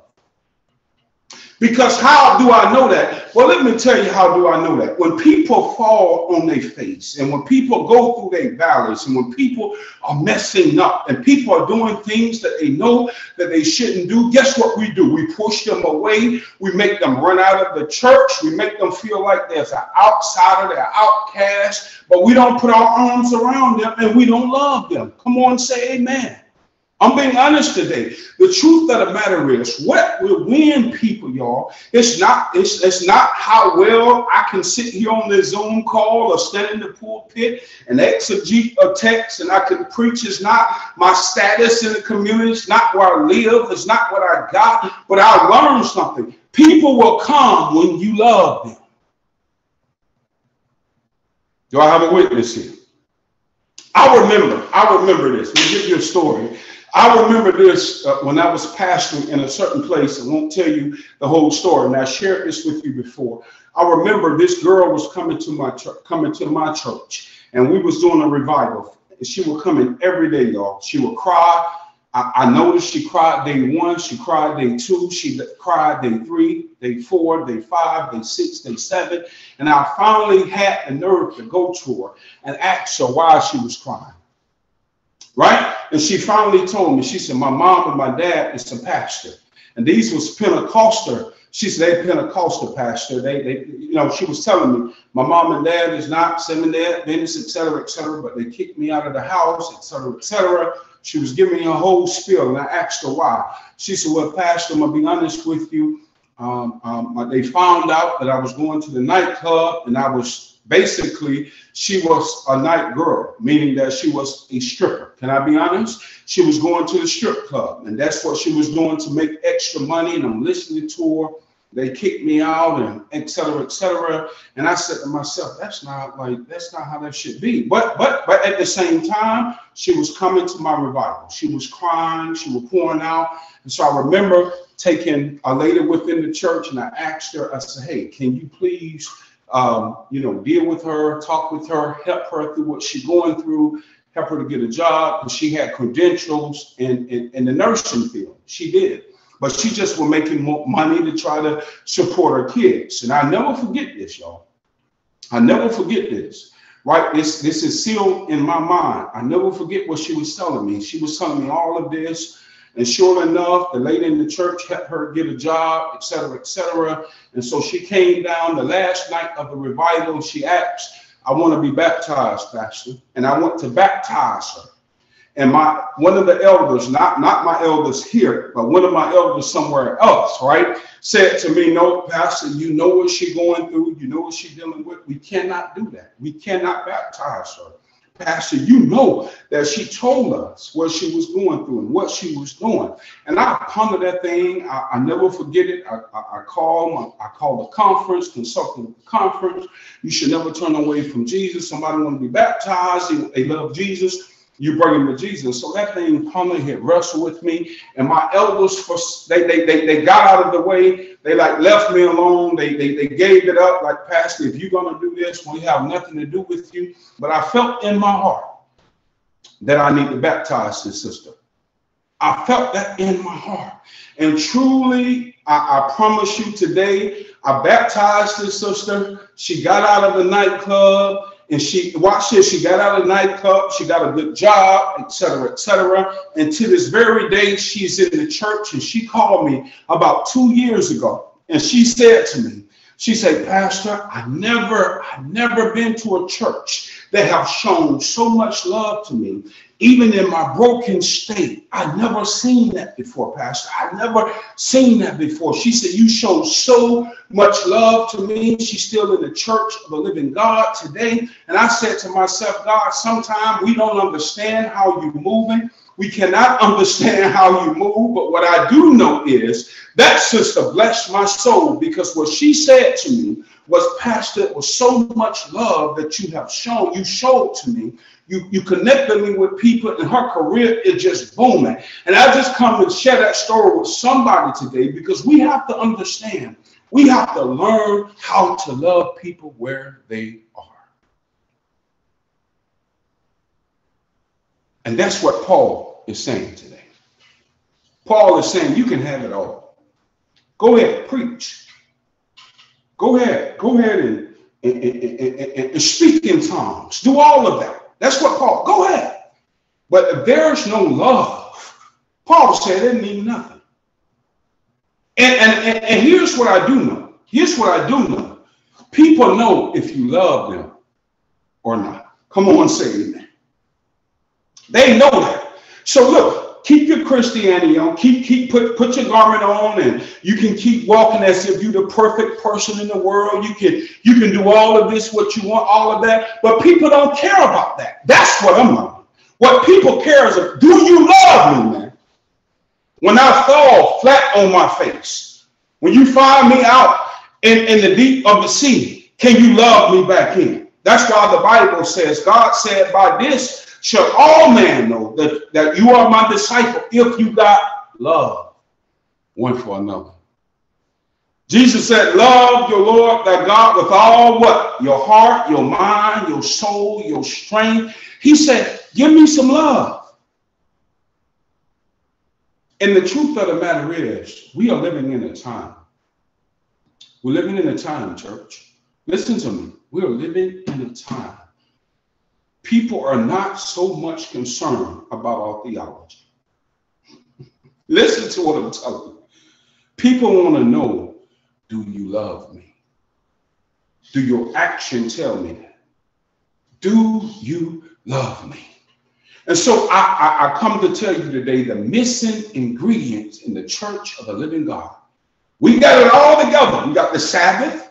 We got the eating. We got it all down pat, don't we? We got everything we need. But that ingredient that is missing, when Jesus would taste the church, when he would say, there's no love. And that's what is missing today. Church, we got to learn how to love each other. We got to stop beating each other up. For an example, my brother, I can only use my brother as an example. And my elders know what's going on in my family, right? That's why I wasn't with you last Sabbath. Guess what I did? I got up, I got on the road, I went down, I seen it. He's a state trooper.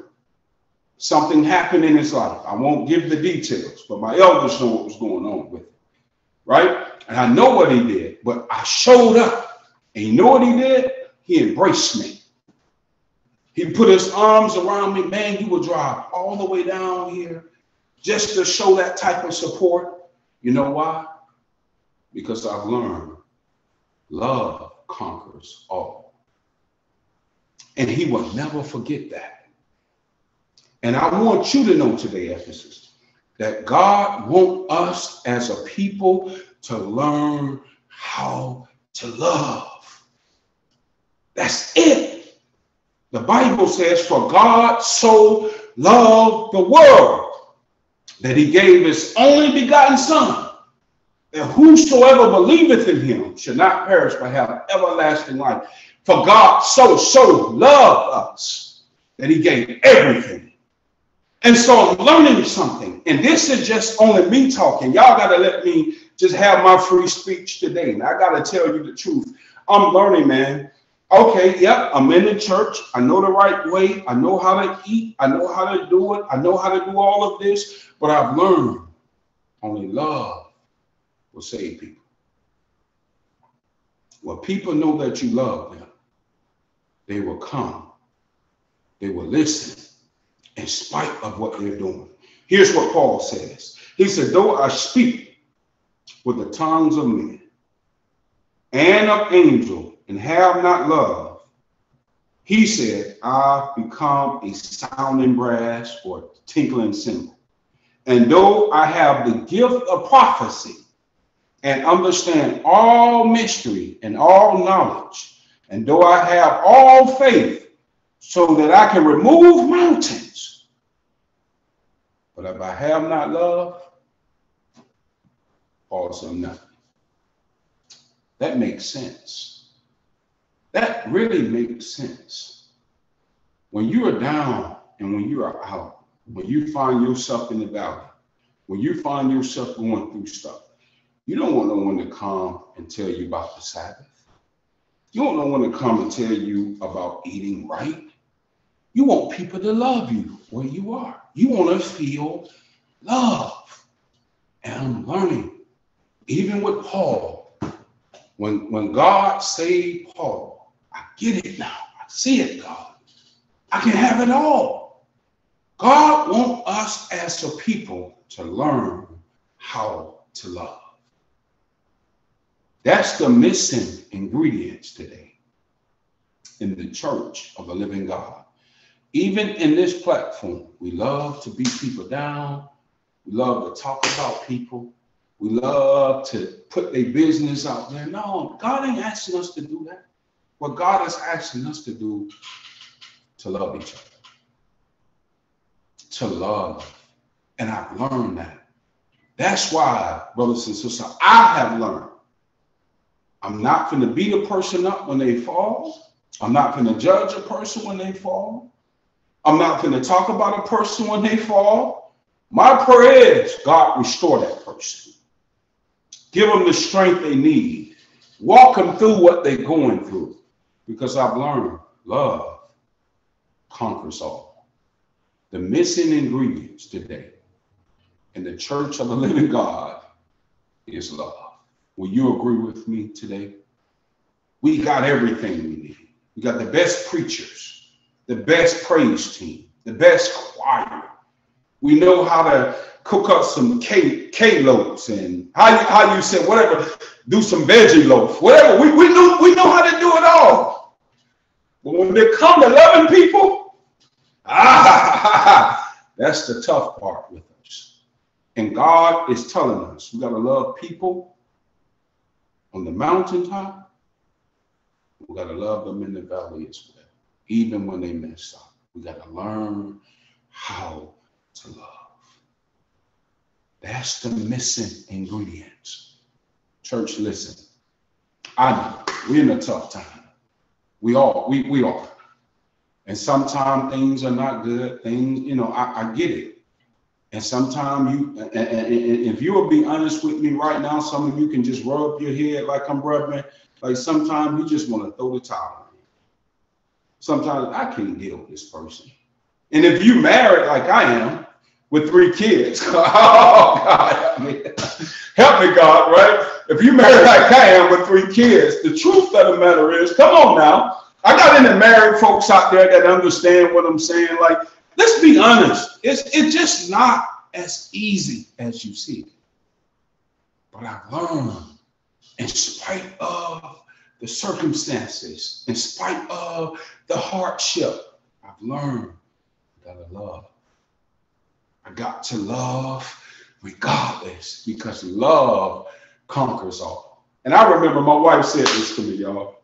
She was like, man, I know that I've been giving you a hard time. And I know I've been telling you to do this and do that. And I know you got to deal with the church and you're trying to do this and do that. And boom, boom. She was telling me all of this. And she came back and she was like, but you know what, Derrin? She said, but you love me through it all. I said, and I had to tell her, y'all, I'm being honest today. I said, it wasn't easy for me to love you through it all, but I did. Come on, say amen, right? It was not easy, but I did. And I've learned, guys, love conquers all. And God is showing me, I sent my son out of love to save you. I sent him to save you. Not only did he send him to save me, but he sent him to save you as well. And God wants us to know we must learn how to love each other, even when we get on each other's nerves. Come on, say amen. I hope I'm blessing somebody today. I hope I am, right? Even when we get on each other's nerves, we have to learn how to love through it. It may not be easy. It may be tough and tight, but you got to learn how to love. That's the missing ingredients I've learned that we're missing in the church of the living God is love. So guess what? Will we have disagreement? Oh, yes, we will. We may not like each other. Oh, yes, that may happen. You may step on my toes, Dr. Ray, may not like it. But I have to learn, regardless, how to love. Because that's what Jesus did. They stepped on him, they beat him, didn't they? They hung him high, stretched him wide. He hung his head, yep, he died. But that was love. That was love, y'all. That was love. That was love. So I want to encourage somebody today. You got to keep on loving. You cannot stop loving when things get tough, things get tight. Because God have called us to love. By this shall all men know that you are my disciples. If you got what? Love one for another. At this time, Brother Borkin, unmute yourself and give us a closing song. Pastor, that was a great word. Great word. This is what I got out of it. falling in love with Jesus, falling in love with Jesus, falling in love with Jesus. It was the best thing I've ever done. I know somebody out there agree with me when I say that. Falling in love with Jesus, falling in love with Jesus,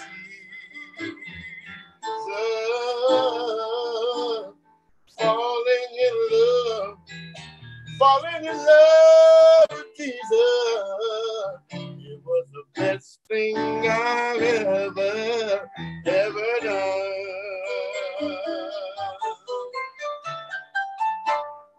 In His arms, I feel protected. In His arms, never feel rejected. In His arms, I feel protected. There's no other place that I'd rather be. Oh, there's no place that I'd rather be. Falling in love, falling in love, falling in love with Jesus.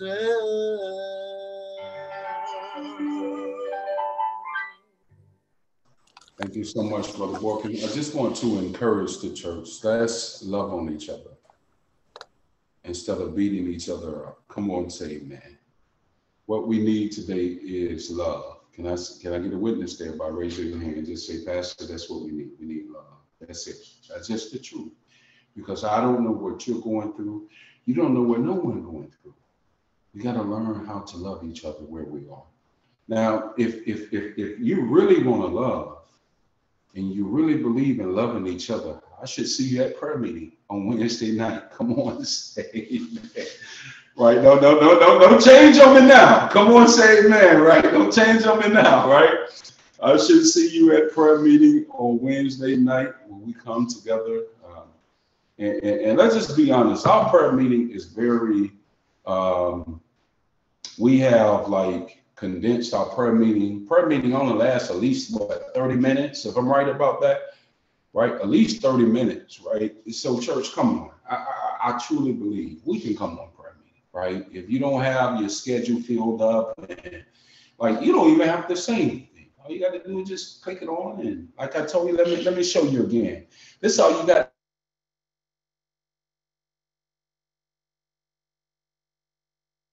Nobody, you don't have to say a word. We ain't got to hear from you. We ain't got to hear a word. If you don't want to testify, if you don't want to say anything, right? But I truly believe that we need to come to prayer meeting as a church. It's time for prayer, y'all. Y'all know we in a time that we never seen. Like we got to come together as a body. I'm pleading with you. Let's do prayer meeting together. Like, I mean, let's do it together. I mean, only 30 minutes. We have a good time, and we not even sermonizing you for prayer meeting.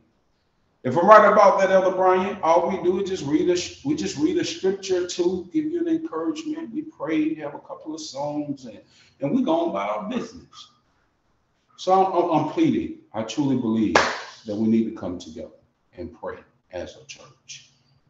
Your testimonies, I'll be hearing testimonies that have encouraged me. And I truly believe this is what God wants.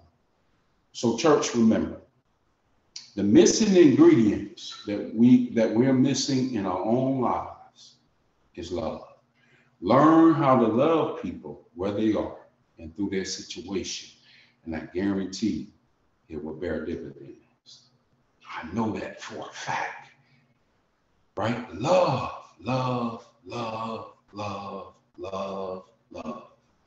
That's what love conquers all.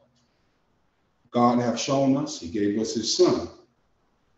And I truly believe because he has given us his son, as an example, we have to learn how to love people like Jesus loved us.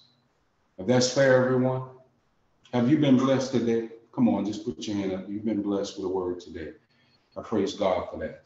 What I'm going to ask at this time, Elder Brian, if you unmute yourself and give us our benediction for today. And remember, church, tomorrow at 10 a.m., I promise you, we will not be 2-3 hours. I know that for a fact. Spread the word. Let members know that we have a business meeting on tomorrow at 10 a.m. I'm looking forward to seeing you at 10 a.m. in the morning. Elder Brian, give us our benediction. Let us pray. Our Heavenly Father, we thank thee that you bless us to assemble here today. And as we leave this space, come, Holy Spirit, dwell with us. Help us to pause and look at the love of God. And then help us to exemplify in our life, day by day. In the blessed name of Jesus, I pray. Amen. Amen. Amen. Thank you, Elder. All right, everyone. By the grace of God, I'll see you tomorrow at 10 a.m. May God bless you. And remember, love, love, and love. That's God's desire for us. God bless all.